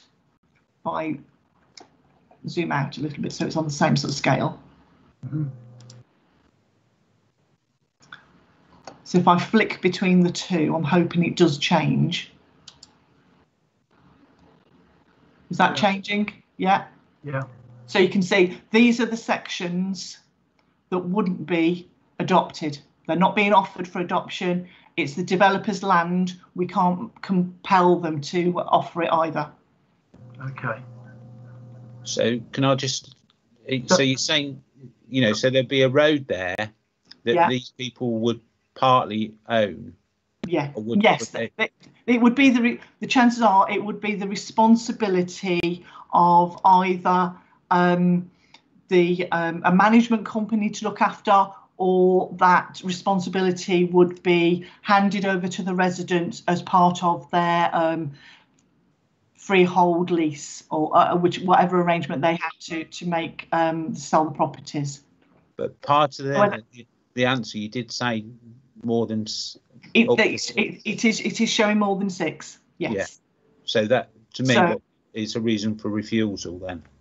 Well, you could cite that if I'd suggest you discuss with Claire. I'm not aware that the road safety audit brought it up as an issue. I'm going to introduce, if I don't mind, I'll introduce Karen Watkins. She's got far more experience in terms of dealing with full applications or reserve matter layouts. Okay. My understanding is that a developer can actually keep an entire development as private if they if they intend to do that, they will offer up those areas that they see fit to be adopted as far as their development's concerned. But my understanding is that it is entirely up to them if they want to keep certain areas private. I'll apologise, I'm not overly familiar with this particular layout. Looking at the areas on here, I can't actually tell, other than the drawing Joanne has just shared with you, whether these were meant to be shared areas or whether they're meant to be private areas. Just looking at this without the benefit of a Section 38 plan, they look like they're meant to be shared surface areas, which don't have the benefit of footway provision. I don't know if that's helped at all. No, I'm not sure it has, but okay, I do apologise. But thanks for that anyway. I think it's going to be down to the advice we get from our officers, from what was said earlier. But it might be that Claire, you need to sort of just clarify that a little bit later on. Councillor Tandy. Thank you, Chair. Chair, I am aware that I seconded your proposal to allow debate to go ahead. But having heard the debate and the discussions about this application, I do feel similar views to those expressed by Councillor Lloyd, and it seems other members as well. My concerns are around the access to the site. And as Councillor Sargent has so eloquently explained about unadopted roads, I too have had major experience with this on Maple Park over several years. I absolutely understand the possible problems that we would have with the planning inspectorate on this one, Chair. But I am currently of the view that we may just have to bite the bullet with this planning application, but still have time to consider my views before a vote is taken. Thank you, Chair. Okay, thank you. Is there anybody wishing to speak that hasn't already spoken? Councillor Smith. Yes, thank you, Chair. Actually, I've heard an awful lot in the debate tonight, and I'm really concerned about this this site, and particularly around the traffic issues. All those with local knowledge know that those roads around there are already jam-packed, and the access to this area down Black Horse Lane or across the bridge is just a nightmare. It would seem to me that highways haven't taken into account the residence survey. They seem to have just taken into account the survey that was done by the developers. I'm wondering if this is an area where we could look at a deferment for highways to look again at the traffic modelling around there and take into account the resident survey and then come back to us. I think at the moment I would like to refuse it. My problem is I don't think, as it stands, we could defend that refusal on highways grounds at appeal because county aren't objecting. I'd like to give it a second chance if possible. I don't know if anyone's up for that, but if they could look at the resident survey, I think it might help clarify some of the traffic problems around there. Thank you, Chair. Happy to second that. Sorry, who said that? Councillor Tremans. Just bear with me, please.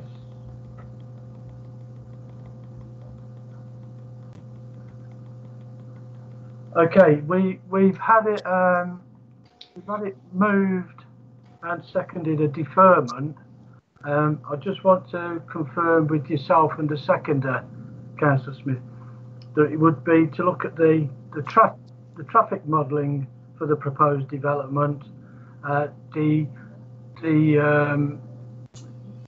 pieces about the adoption within that, and the what has been taken on board from the resident survey. Yes, that's exactly right. Are all members clear on that? Does anybody see? It's getting a bit confusing now. Does anybody wish to speak on that? No. Right.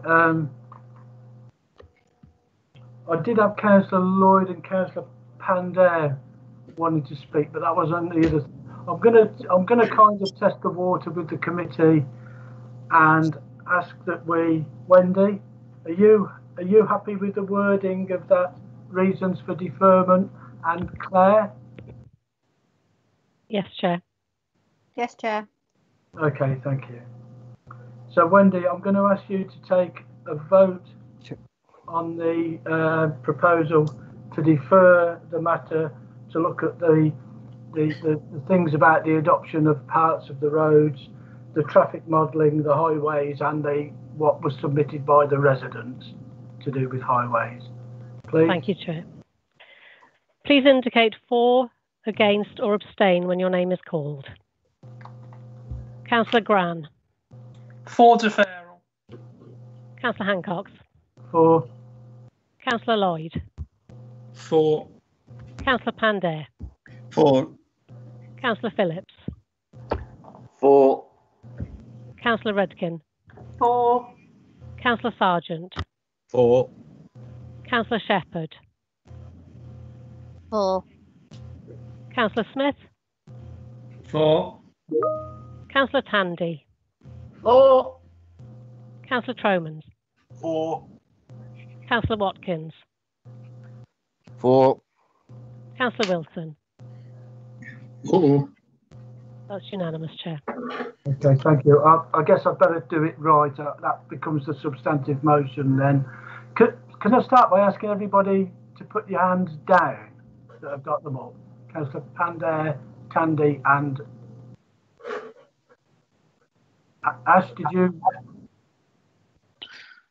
Yeah, Chair. I just wanted to come in on the deferment. Can I just double check with members that is all they're wishing us to go back and review?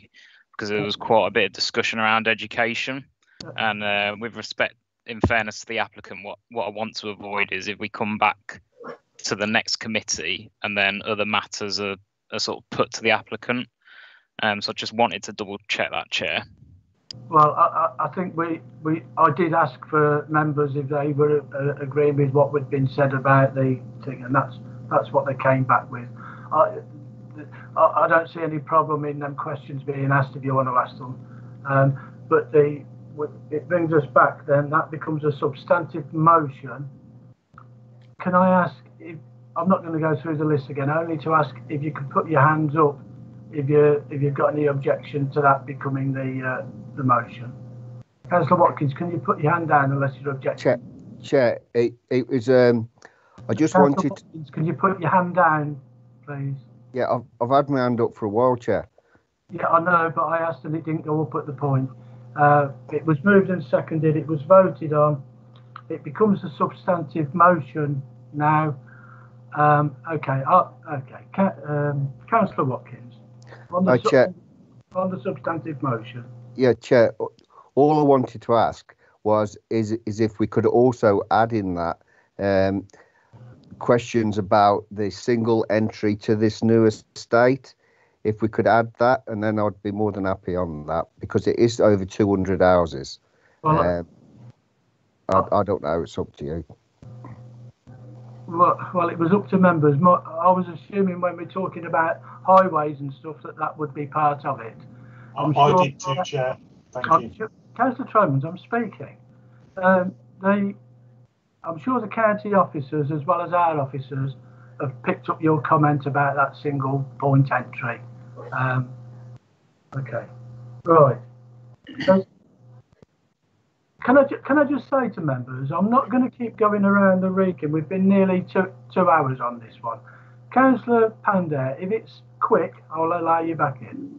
Yeah, it's quick. If we can add, because I mentioned schools are very, very far away.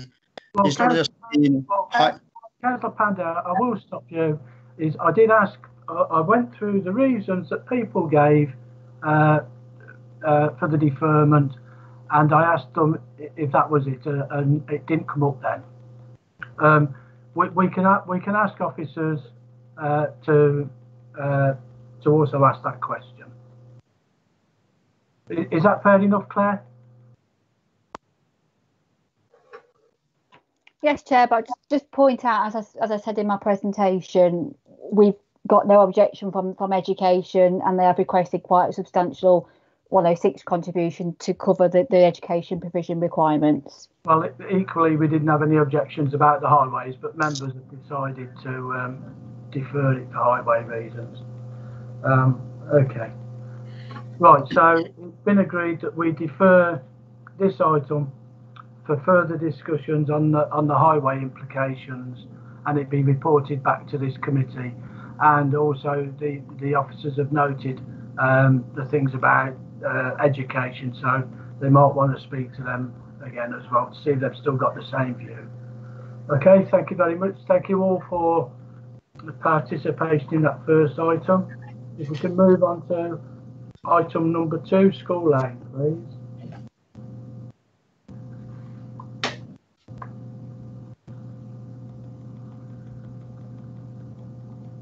Okay, Chair, just bear with me.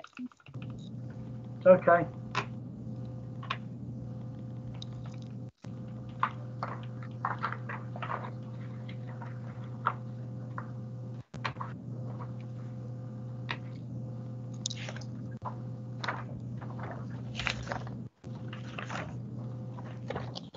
Okay, this application is for the erection of 129 dwellings and is approval of reserved matters relating to appearance, landscaping, layout and scale of an approved outline application, which was granted outline consent by members in 2019. It has been reported to the committee at the request of Councillor Brown. 3 objections from neighbouring properties have been received, as detailed on the agenda, raising issues such as increased congestion, highway safety issues, impact on trees and wildlife, and air quality implications. In terms of the principle of development, this has already been established through the granting of the outline permission, and the site is part of the Strategic Housing Allocation HSG 6. The application was received prior to the adoption of the concept plan for the site and the new supplementary planning document, the Sustainable Design and Construction SPD. In order to meet the new policies, the number of dwellings provided on the site have been reduced several times over the application process in order to meet the new SPD requirements, and the final yield for the site is 129, whereas the outline was for up to 150. In relation to visual amenity, the design of the units is to be in keeping with the concept plan, with a mix of both 2 and 2.5 storey dwellings. The house type B is designed to provide interest to corner plots, as these semis are angled to follow the street corners. The scheme now includes chimneys to some of the properties, brick header and window sills, some with contrasting bricks, contemporary canopies and traditional canopies to front doors, gable projections, flat roof dormers, and a mix of 2 and 2.5 storey dwellings of varying designs, of semis, detached and terraced and apartments. Materials consist of brick and render, which is acceptable. The scheme originally provided large numbers of front parking to properties, which is contrary to the Sustainable Design and Construction SPD. This bit has been reduced as much as possible, and whilst there is still a large percentage of front parking, this has been broken up to some extent with landscaping as required by the SPD, and policy have removed their objection to this. In terms of housing mix, the proposal will provide 129 dwellings of a mix that meets the council's latest strategic housing market assessment, which states there is a greatest need for 2 and 3 bedroom properties. The site will provide 20 2-bedroom market houses, 66 3-bedroom market dwellings, and 11 4-bedroom market properties. A total of 25% affordable dwelling is provided, which equates to 32 dwellings of a tenure mix of 53 rented and 47 shared ownership, as in line with the approved 106 legal agreement tenure mix required for the site. The affordable units are identified by the green and yellow dots on the plan, green for rented and yellow for shared ownership. The mix of the affordable units are 2 one-bed dwellings, 14 two-bed, 14 3-bed and 2 4-bed, and the mix has been agreed with the council's housing team. Since the application was submitted, the council's new affordable housing SPD has been introduced, which introduces a maximum cluster sizes for affordable homes. This has meant that the layout has changed in order to comply with this. The SPD states that for this size of development, there should be a maximum of 7 affordable dwellings in each cluster, and there should be 4 to 5 groups of affordable units. There is 1 cluster of 7 dwellings, and the rest are below this, with 1 group of 6, 4 groups of 4, and 1 group of 3. The affordable dwellings are split into 7 groups, and it's considered that these are spread around the site.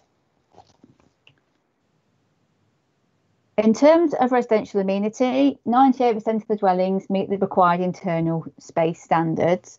The policy team consider that this is acceptable, and also in terms of passive stove design and outside drying areas for the apartments. A total of 38% of the dwellings comply with the additional building regs standards, which means they are classed as lifetime homes suitable for adaptation from young families to older individuals, and for adaptation for temporary or permanent physical impairments, enabling people to stay in their homes longer, giving choice for people with disabilities, which meets the standards in the SPD. Numbers 41 and 43 School Lane, which are opposite, are the closest properties to the site, but these are across School Lane to the site, and distance standards are complied with. Within the site, distance standards are generally met. There are some shortfalls in the required 20 metre separation in some instances, such as 18.5 metres from plots 25 to 2 and 3, 19.5 from plots 26 to 6 and 7, but these shortfalls are considered acceptable under the SPD, which specifically states that the distance can be reduced if across roads or public areas, and if these distances are therefore not considered to be detrimental for residential amenity. Plots 5 to 18 have their rear elevations and gardens facing onto the new commercial units of the Red Kangaroo building. For most of the properties, the distance is between 14.5 to 22 metres to the side of this building. This building is 8.7 metres to the eaves, which is the area closest to these properties, which is slightly taller than most two-storey dwellings, but not as tall as a 2.5-storey house.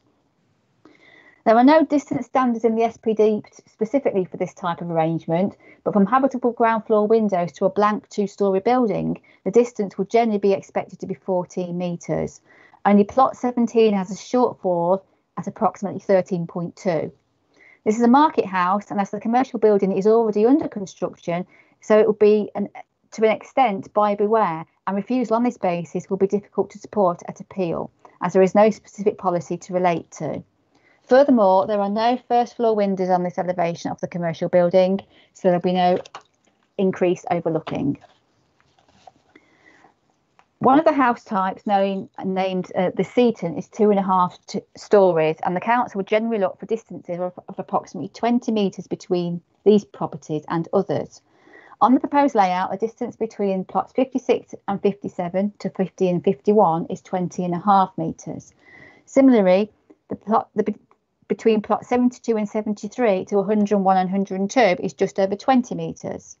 However, the rear of these 2.5-storey dwellings are only approximately 1.3 metres taller than a 2-storey, so the height difference would have minimal impact.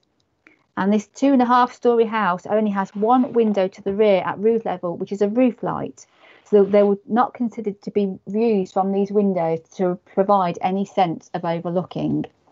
The separation distance is therefore considered acceptable. There are occasions on the layout where dwellings project more than 3 metres past the rear of the adjoining property, contrary to guidance in the SPD. However, there are mitigating circumstances which means this is acceptable. For example, plot 27 projects 5 metres past plot 26. However, the room affected has 2 windows and the projection is northwest to it, so there is no direct loss of sunlight. In addition, the length of the affected garden runs along the road, so it's open to the full length, providing a sense of permanent openness. Officers consider that PD rights for rear extensions to the affected plots should be removed as detailed in condition 13. The proposed access, which was approved at the outline stage, is to be off School Lane and is proposed to have drop curbs. As per the outline, a toucan crossing on School Lane is to be provided to give access to Heckley Park and the wider area. With the exception of the 4 apartments, all the properties have 2 parking spaces. The 4 apartments would have 1 parking space each. There are also some limited visitor spaces within the sites. The parking spaces are mostly to the front of or tandem parking to the side, and some properties have their parking to rear gardens. County Highways requests that the larger properties have more than 2 spaces each. However, at this current time, as the council has no adopted parking SPD, it is considered that this could not be assisted upon. County Highways have no objection to the scheme. They have requested a knee-high fence where the pond is in close proximity to the road and parking, and which can be addressed by conditions. In relation to flooding, the site is in flood zone 1, which is the least liable to flooding. The scheme is to use suds to the south of the site, and which have been designed to also encourage the movement of wildlife around the site. The Environment Agency have no objection, similarly to the Warwickshire Flood Risk Team, who have no objection subject to further conditions in addition to those added to the outline approval. Highways England originally had concerns that the drainage to the adjacent elevated M6 south of the site was in close proximity to the proposed suds. However, with the introduction of 1 metre bund to the site edge to ensure that the suds would not impact on their drainage, they removed their objection. In relation to open space and ecology, policy HSG 6 of the Borough Plan states that a locally equipped play area for younger children should be provided in the centre of the site. During the outline process, the council's parks team had concerns how this was going to be provided within the site and did not actually want the play area in the centre due to the overhead power lines. They recognised that the dwellings were to be in 400 metres of the leap within the southern area of Heckley Park, which is on the other side of School Lane, and which was to be connected by the site's provision of a pedestrian crossing over School Lane, and have therefore requested a preference for off-site contributions instead of the provision of a leap within the site. This has been agreed with the developer and is to be provided via a supplementary document to the Outline 106 legal agreement, and will provide for younger children's play facilities, green gym and path provision to the southern section of Heckley Park. This is in addition to the £1,357 per dwelling already agreed via the 106 on the outline for the capital and maintenance cost for improvements to teenage and older children's play facilities at Heckley Park and the Miners' Welfare Park, and towards allotments in the area. This approach for this particular site is also more in keeping with the council's emerging open space SPD.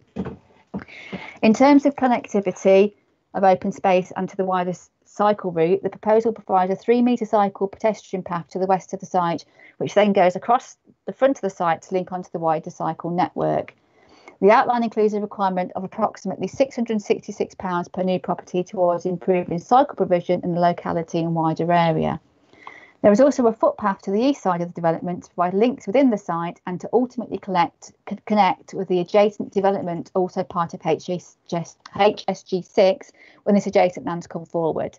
The connection of this link has been included within the existing 106 legal agreement and via a new condition. In reference to biodiversity, the applicant has rerun the biodiversity calculations which were approved at the outline stage to take into account the layout, and this has indicated that the site can still provide a net biodiversity gain within the site. The existing hedgerows are to be retained and enhanced on the site, except for a small area required for removal for the access, and an existing pond is to be retained required by the council's parks team. Existing grassland is also proposed to be enhanced. Initial concerns by the parks team and council's tree officer were to the proximity of the houses to the western hedgerow, which also serves as a wildlife corridor, shown in this section here. The final design has moved the houses and the footpath away from this as much as possible. The concept plan SPD recommends a landscape buffer to the M6 with open space in this area to protect some of the ridge and furrow, and recommends wildlife meadow mix and increased ponds for wildlife, which have been utilised within the design. The scheme is largely in compliance with the loss of trees shown under the outline scheme, with the exception of a group of ash trees to the east of the site. The arboriculture report provided with the application has deemed these as having a good physiological and structural condition, but still consider they are only category Class C trees. Any loss of trees is regrettable, but the trees are not considered to be worthy of a TPO, and the loss of trees has been considered against the planning balance as a whole for the merits of the scheme. In terms of air quality, the site is close to the Coventry city boundary, which has a city-wide air quality management area. However, air quality was addressed at the outline stage, and an air quality assessment was submitted with the outline application. The outline included conditions for the submission of a dust mitigation scheme during the construction period, the provision of electric charging points to parking areas, and the requirements for low-emission boilers. In terms of noise, conditions were placed on the outline, which included a noise assessment, which was to include the proposed improvements to the M6 for smart motorway running, and to include an assessment of noise to the approved commercial units that were to be built to the northeast of the site. The noise assessment has been carried out, showing that the site can be accommodated to include a 3-metre high acoustic fence to the commercial units to the east, and with careful design of the elevations of the houses facing the M6, that the noise bund is no longer necessary. The Council's Environmental Health Team have no objection to the scheme. The recommendation is therefore one of approval, subject to conditions and the completion of a supplementary document to the 106 legal agreement to now include off-site contributions to the younger children's play facilities at Heckley Park. Thank you, Chair.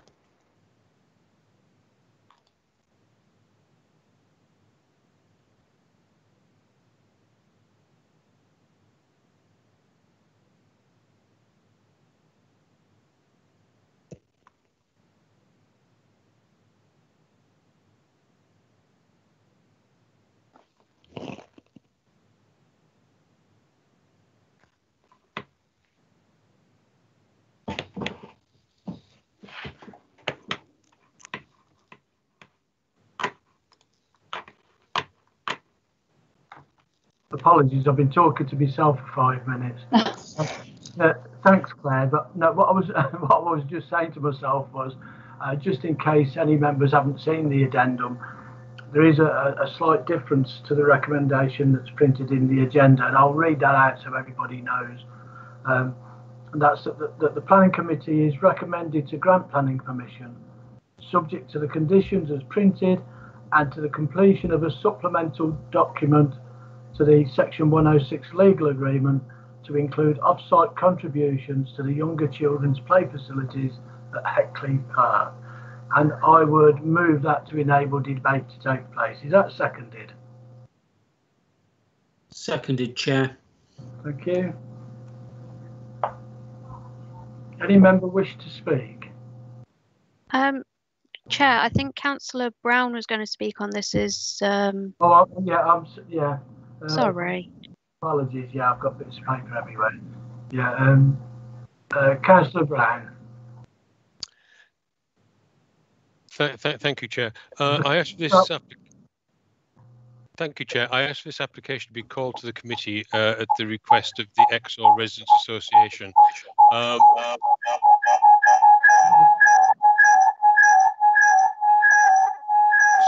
Chair, I'm sorry, there's interference on the line here. Cameras off, please, and the microphones. It might help. Thank you. Can we restart Chair, the timer? I do apologise, Councillor Brown. I've just noticed that Councillor Pandar on my system's is open twice on it, so it might be causing feedback when he comes on.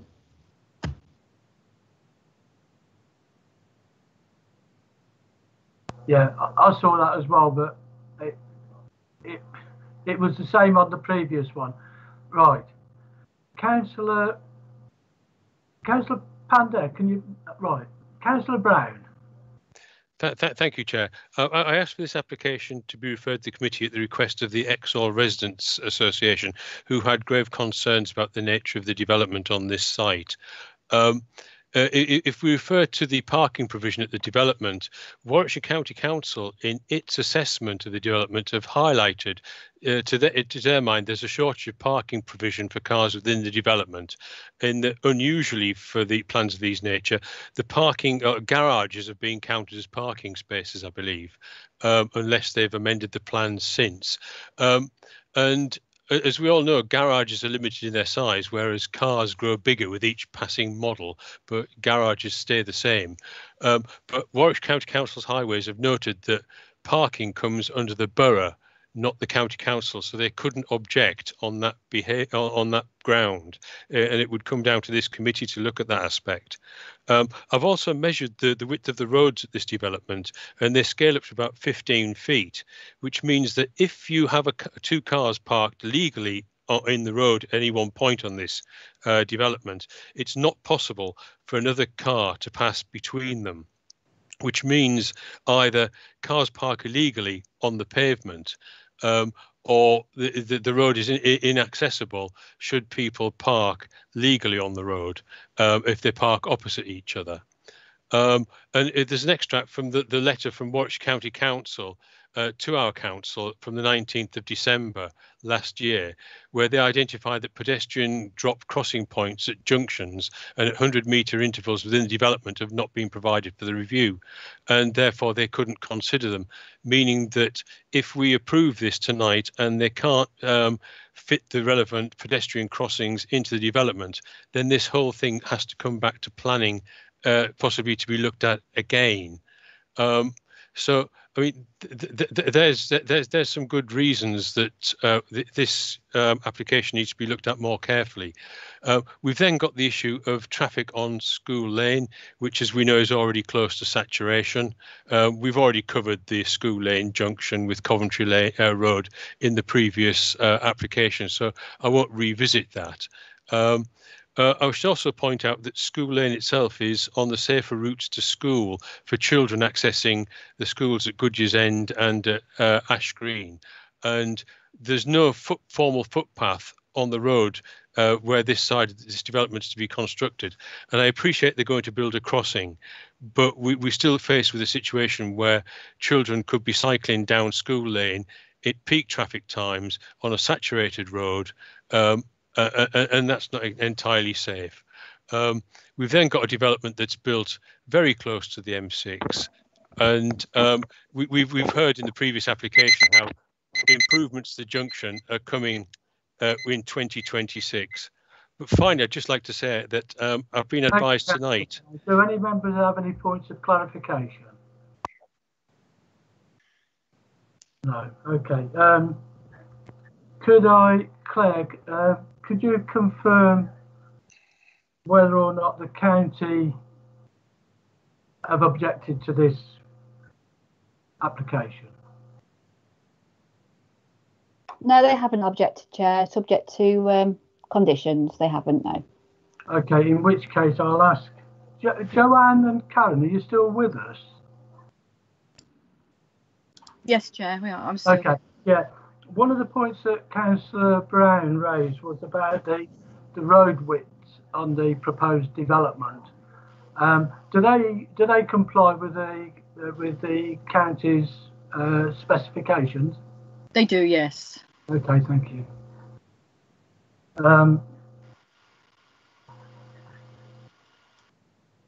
Right, it's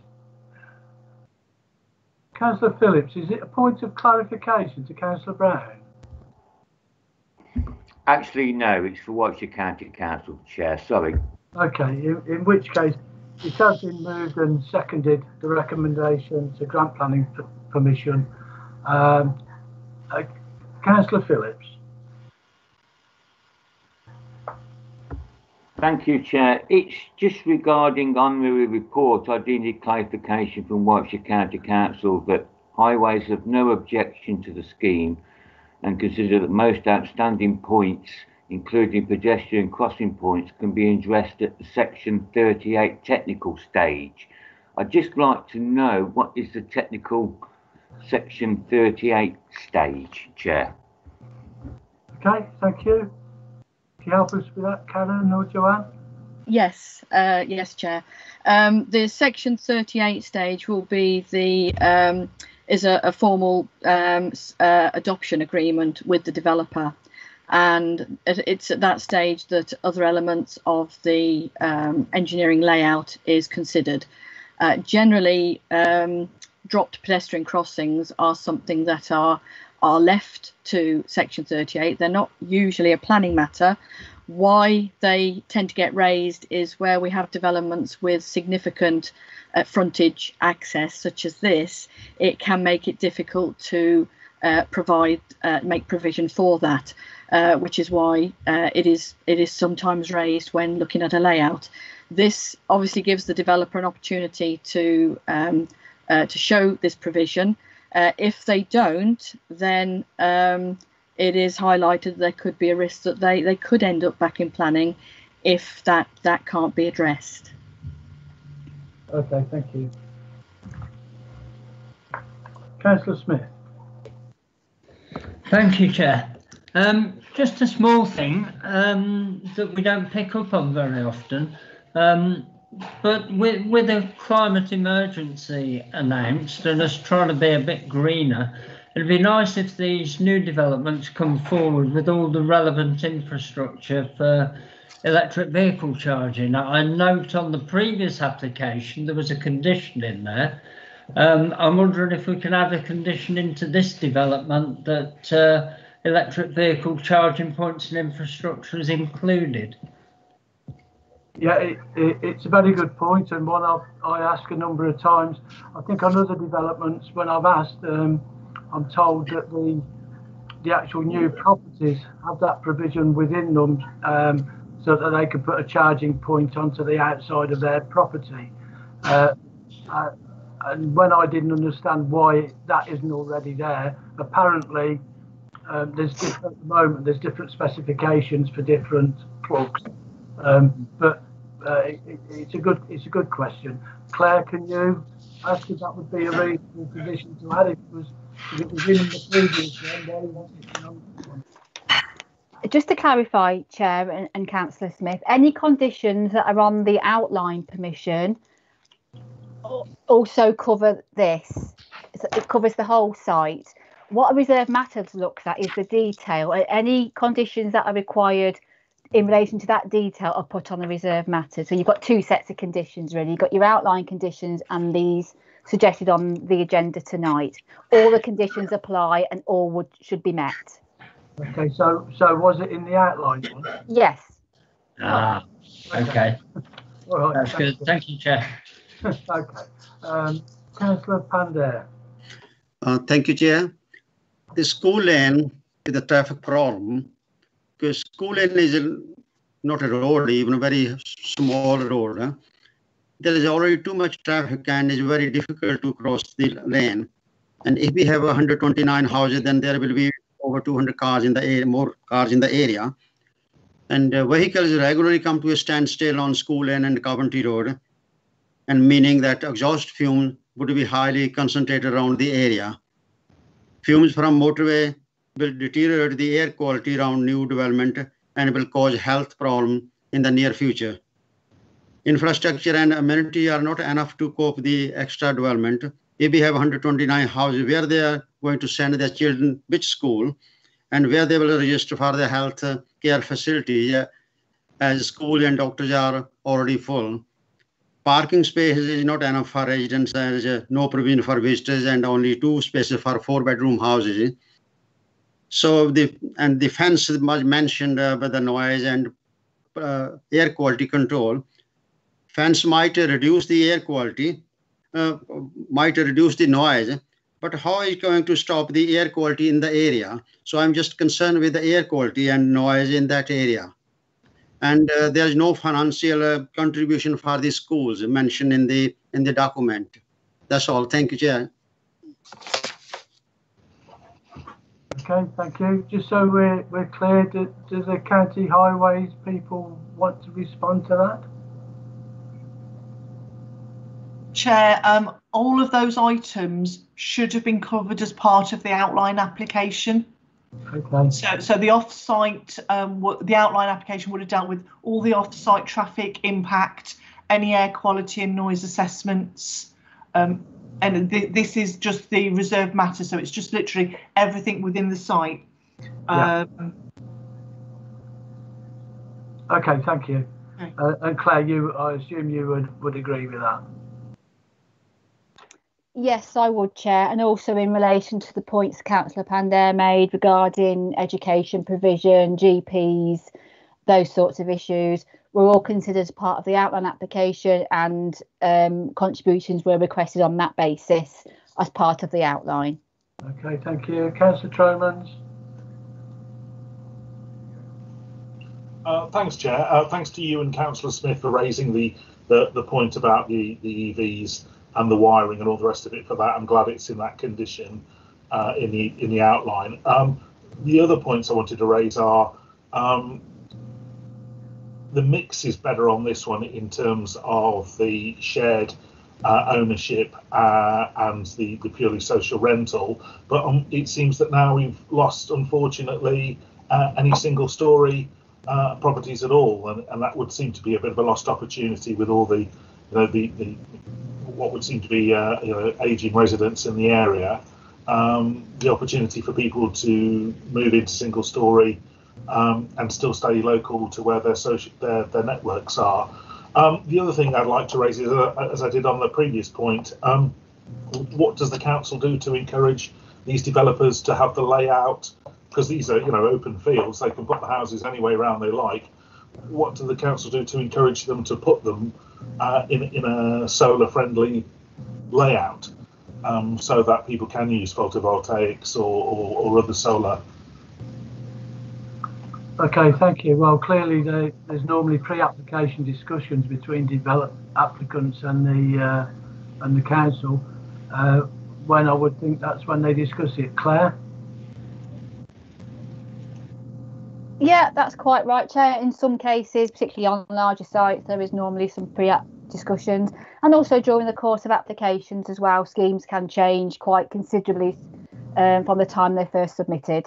But things like a passive solar design are requirements of the policy BE3 of the Borough Plan and the concept and the Sustainable Design and Construction SPD now. Okay, thank you. Councillor Watkins, and can I just ask Councillor Smith, have you put your hand up to speak again, or just not put it down? Thank you. No, sorry, Chair. Okay, thank you, Chair. It's pretty much the same as the last one, really. Again, we've got a single entry estate here, but I do know this, so this is probably for a bit of clarification of Claire. It says proposed for a future road into neighbouring land, I think, which is down the other end of the estate. If she could just give us some clarification on that. But again, looking at the site, we've got another 5 areas where it's going to be unadopted in the future, and I'm just wondering as well. I meant to mention this on my last time. Was, have our bin collectors been involved in do they get involved in anything like this? Because some of them look a bit tight to get any bin collection wagons up, and I'm just thinking of how far some of our bin collectors have to walk, especially on some of the new estates that are going up. I know they're having a few difficulties. That's it, Chair. Thank you. Thank you. As far as I know, refuse and cleansing are always consulted as part of applications. But Claire?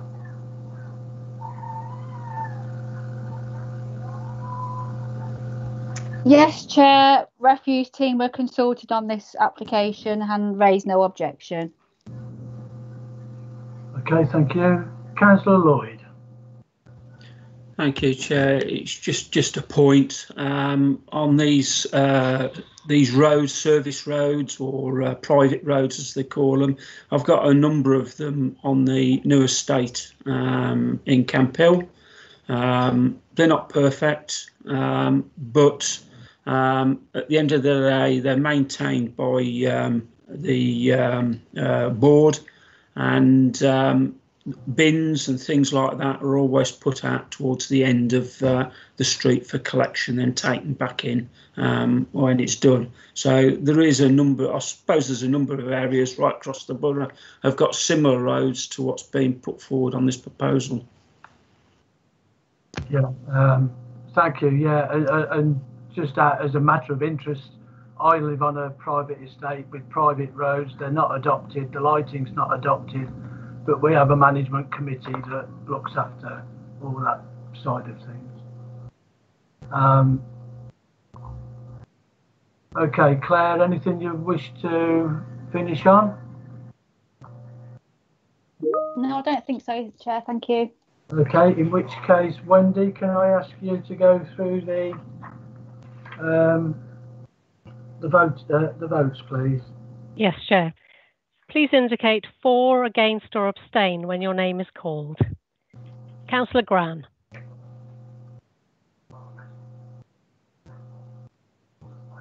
Councillor Gran.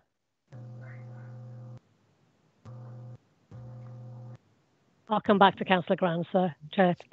Councillor Hancox. For. Councillor Lloyd. For. Councillor Pandey. Against. Councillor Phillips. For. Councillor Redkin. For. Councillor Sargent. Against. Councillor Shepherd. For. Councillor Smith. Against. Councillor Tandy. For. Councillor Tromans. Against. Councillor Watkins. For. Councillor Wilson. Against. Councillor Gran.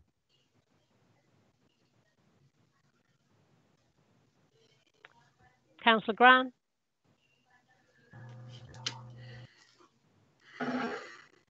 I'm not sure whether anybody else can hear Councillor Gran. I certainly can't. No.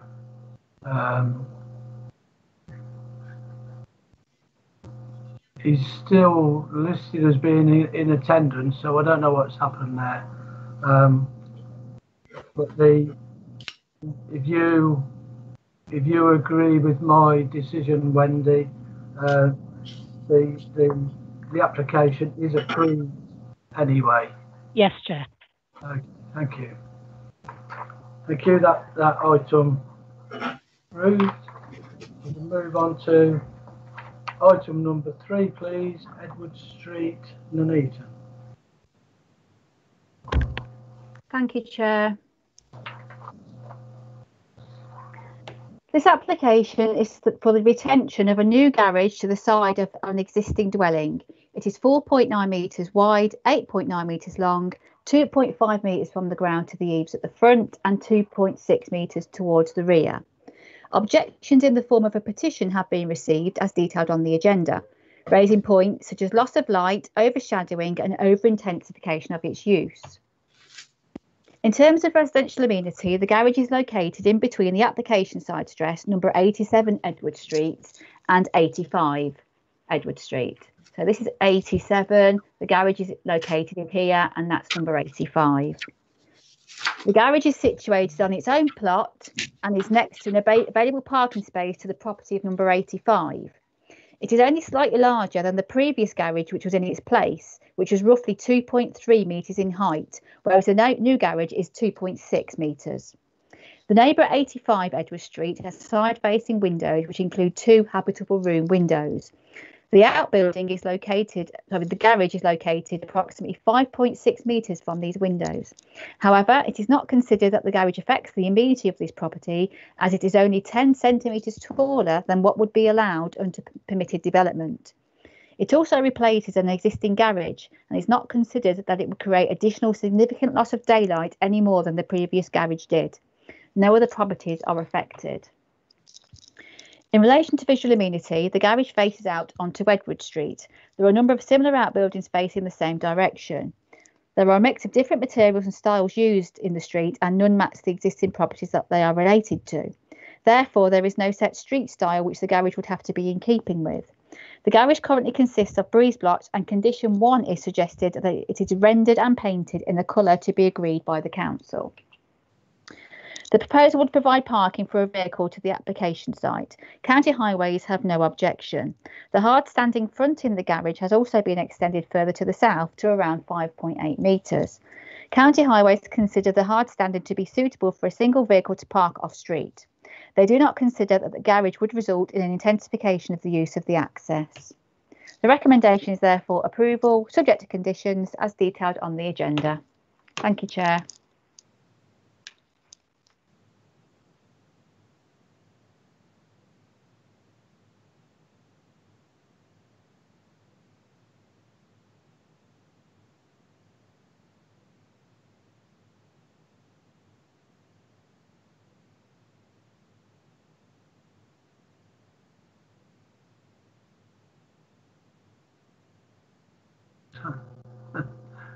Right.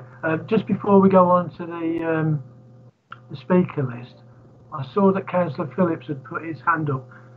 Bearing in mind we're not in debate yet, Councillor Phillips. It's just to declare an interest, Chair, in the fact that a resident did approach me regarding this application before it became an application. It was more a procedural issue, Chair. Okay, thank you. Okay, thank you. I see that on the speaker list we have a Mr. Sheikh to speak, but I don't see him on the attendance list. It's a written statement that Wendy will be reading, Chair. Right. The only thing that I've seen is a letter from November to a staff member. Is that the one that you're referring to, Wendy? Yes, Chair, that's the one that's been forwarded to me to read out. Okay, when I looked at it myself, I saw no reference for it to be asked to be presented to the committee. But on this occasion, I'm happy for you to read it out, please. Thank you, Chair. I am disappointed at the objections, as I do not believe the construction of the garage will have a detrimental impact for any of the neighbours. I would like to start by taking this opportunity to apologise that this is a retrospective application, as I misinterpreted the planning requirements following several discussions with my builder. I would also like to take this opportunity to emphasise to the Planning Committee that I will comply with any decision. I would like to respond to the objections raised. Loss of daylight. The shadow that is created to neighbours' property is in fact from my own home and not from the garage. Size. The replacement garage is indeed larger. This has been made to fit one vehicle comfortably and where I'm able to open car doors on both sides, which was not possible in the old garage. The new garage, as suggested, cannot accommodate 2 cars. There is some additional space which we will use for storage. I would also like to point out that modern vehicles are larger now, making the previous garage difficult to use when manoeuvring my vehicle inside and opening the doors. Stability of previous garage. The previous garage was constructed, to my belief, in the 1960s and had served well beyond its prescribed life expectancy. It was structurally unsound and needed to be replaced. Cutting of hedges and trees. I believe it is my prerogative whether to cut any trees or hedges in my garden and how it should be landscaped. There are no tree preservation orders, neither do I live in any sort of conservation area which has limitations on undertaking such work. I also do not believe that it's my responsibility to retain any trees or hedges as a means of providing security to the occupants of number 85 or any other neighbours. It is somewhat confusing that whilst there appears to be an objection to removing a tree or hedge, which were in fact higher than the new garage, yet at the same time objecting to the construction of the garage, which is lower in height. This leads me to believe that this is less about the garage, but more about a personal dislike of my living next door. More disturbance and noise from vehicles. The residents of number 85 have 3 cars registered to their address. Whilst I can reasonably expect visitors, my visitors will not be affecting the wider community by taking up any valuable street parking, as I have accommodated for this. Size. Internal dimensions are 4.5 metres width and 8.5 metres length. As previously stated, I'm expecting to be able to park 1 car and use the remaining space for storage. While it may be possible to park 2 small cars, I have no intention to change my vehicle to accommodate 2 cars. It certainly cannot accommodate 3 cars as per the objection. Other points to consider. Noise. I have specifically had the installation of a electric roller shutter. It is very quiet in operation, made from foam-filled aluminium slats. Okay, just finish it up, Wendy, please. Thank you, Chair. With an encased internal DC motor mechanism to minimise noise. Overbearing, the size of the garage should not stop or reduce the opportunity number 85 has in using their own garden. The walls are made from concrete blocks and the roof design uses a mixture of steel, corrugated sheets and opaque clear panels for privacy and security. I apologise for any additional work that my retrospective application has caused, especially at a time when the pandemic, which I understand has placed a strain on local services and businesses. My intention was never to cause any inconvenience to the local authority or my neighbours. Since the objection was raised, all works to complete the finishes to the front of the garage and wall have been suspended. No further work will commence until we have approval of the planning committee.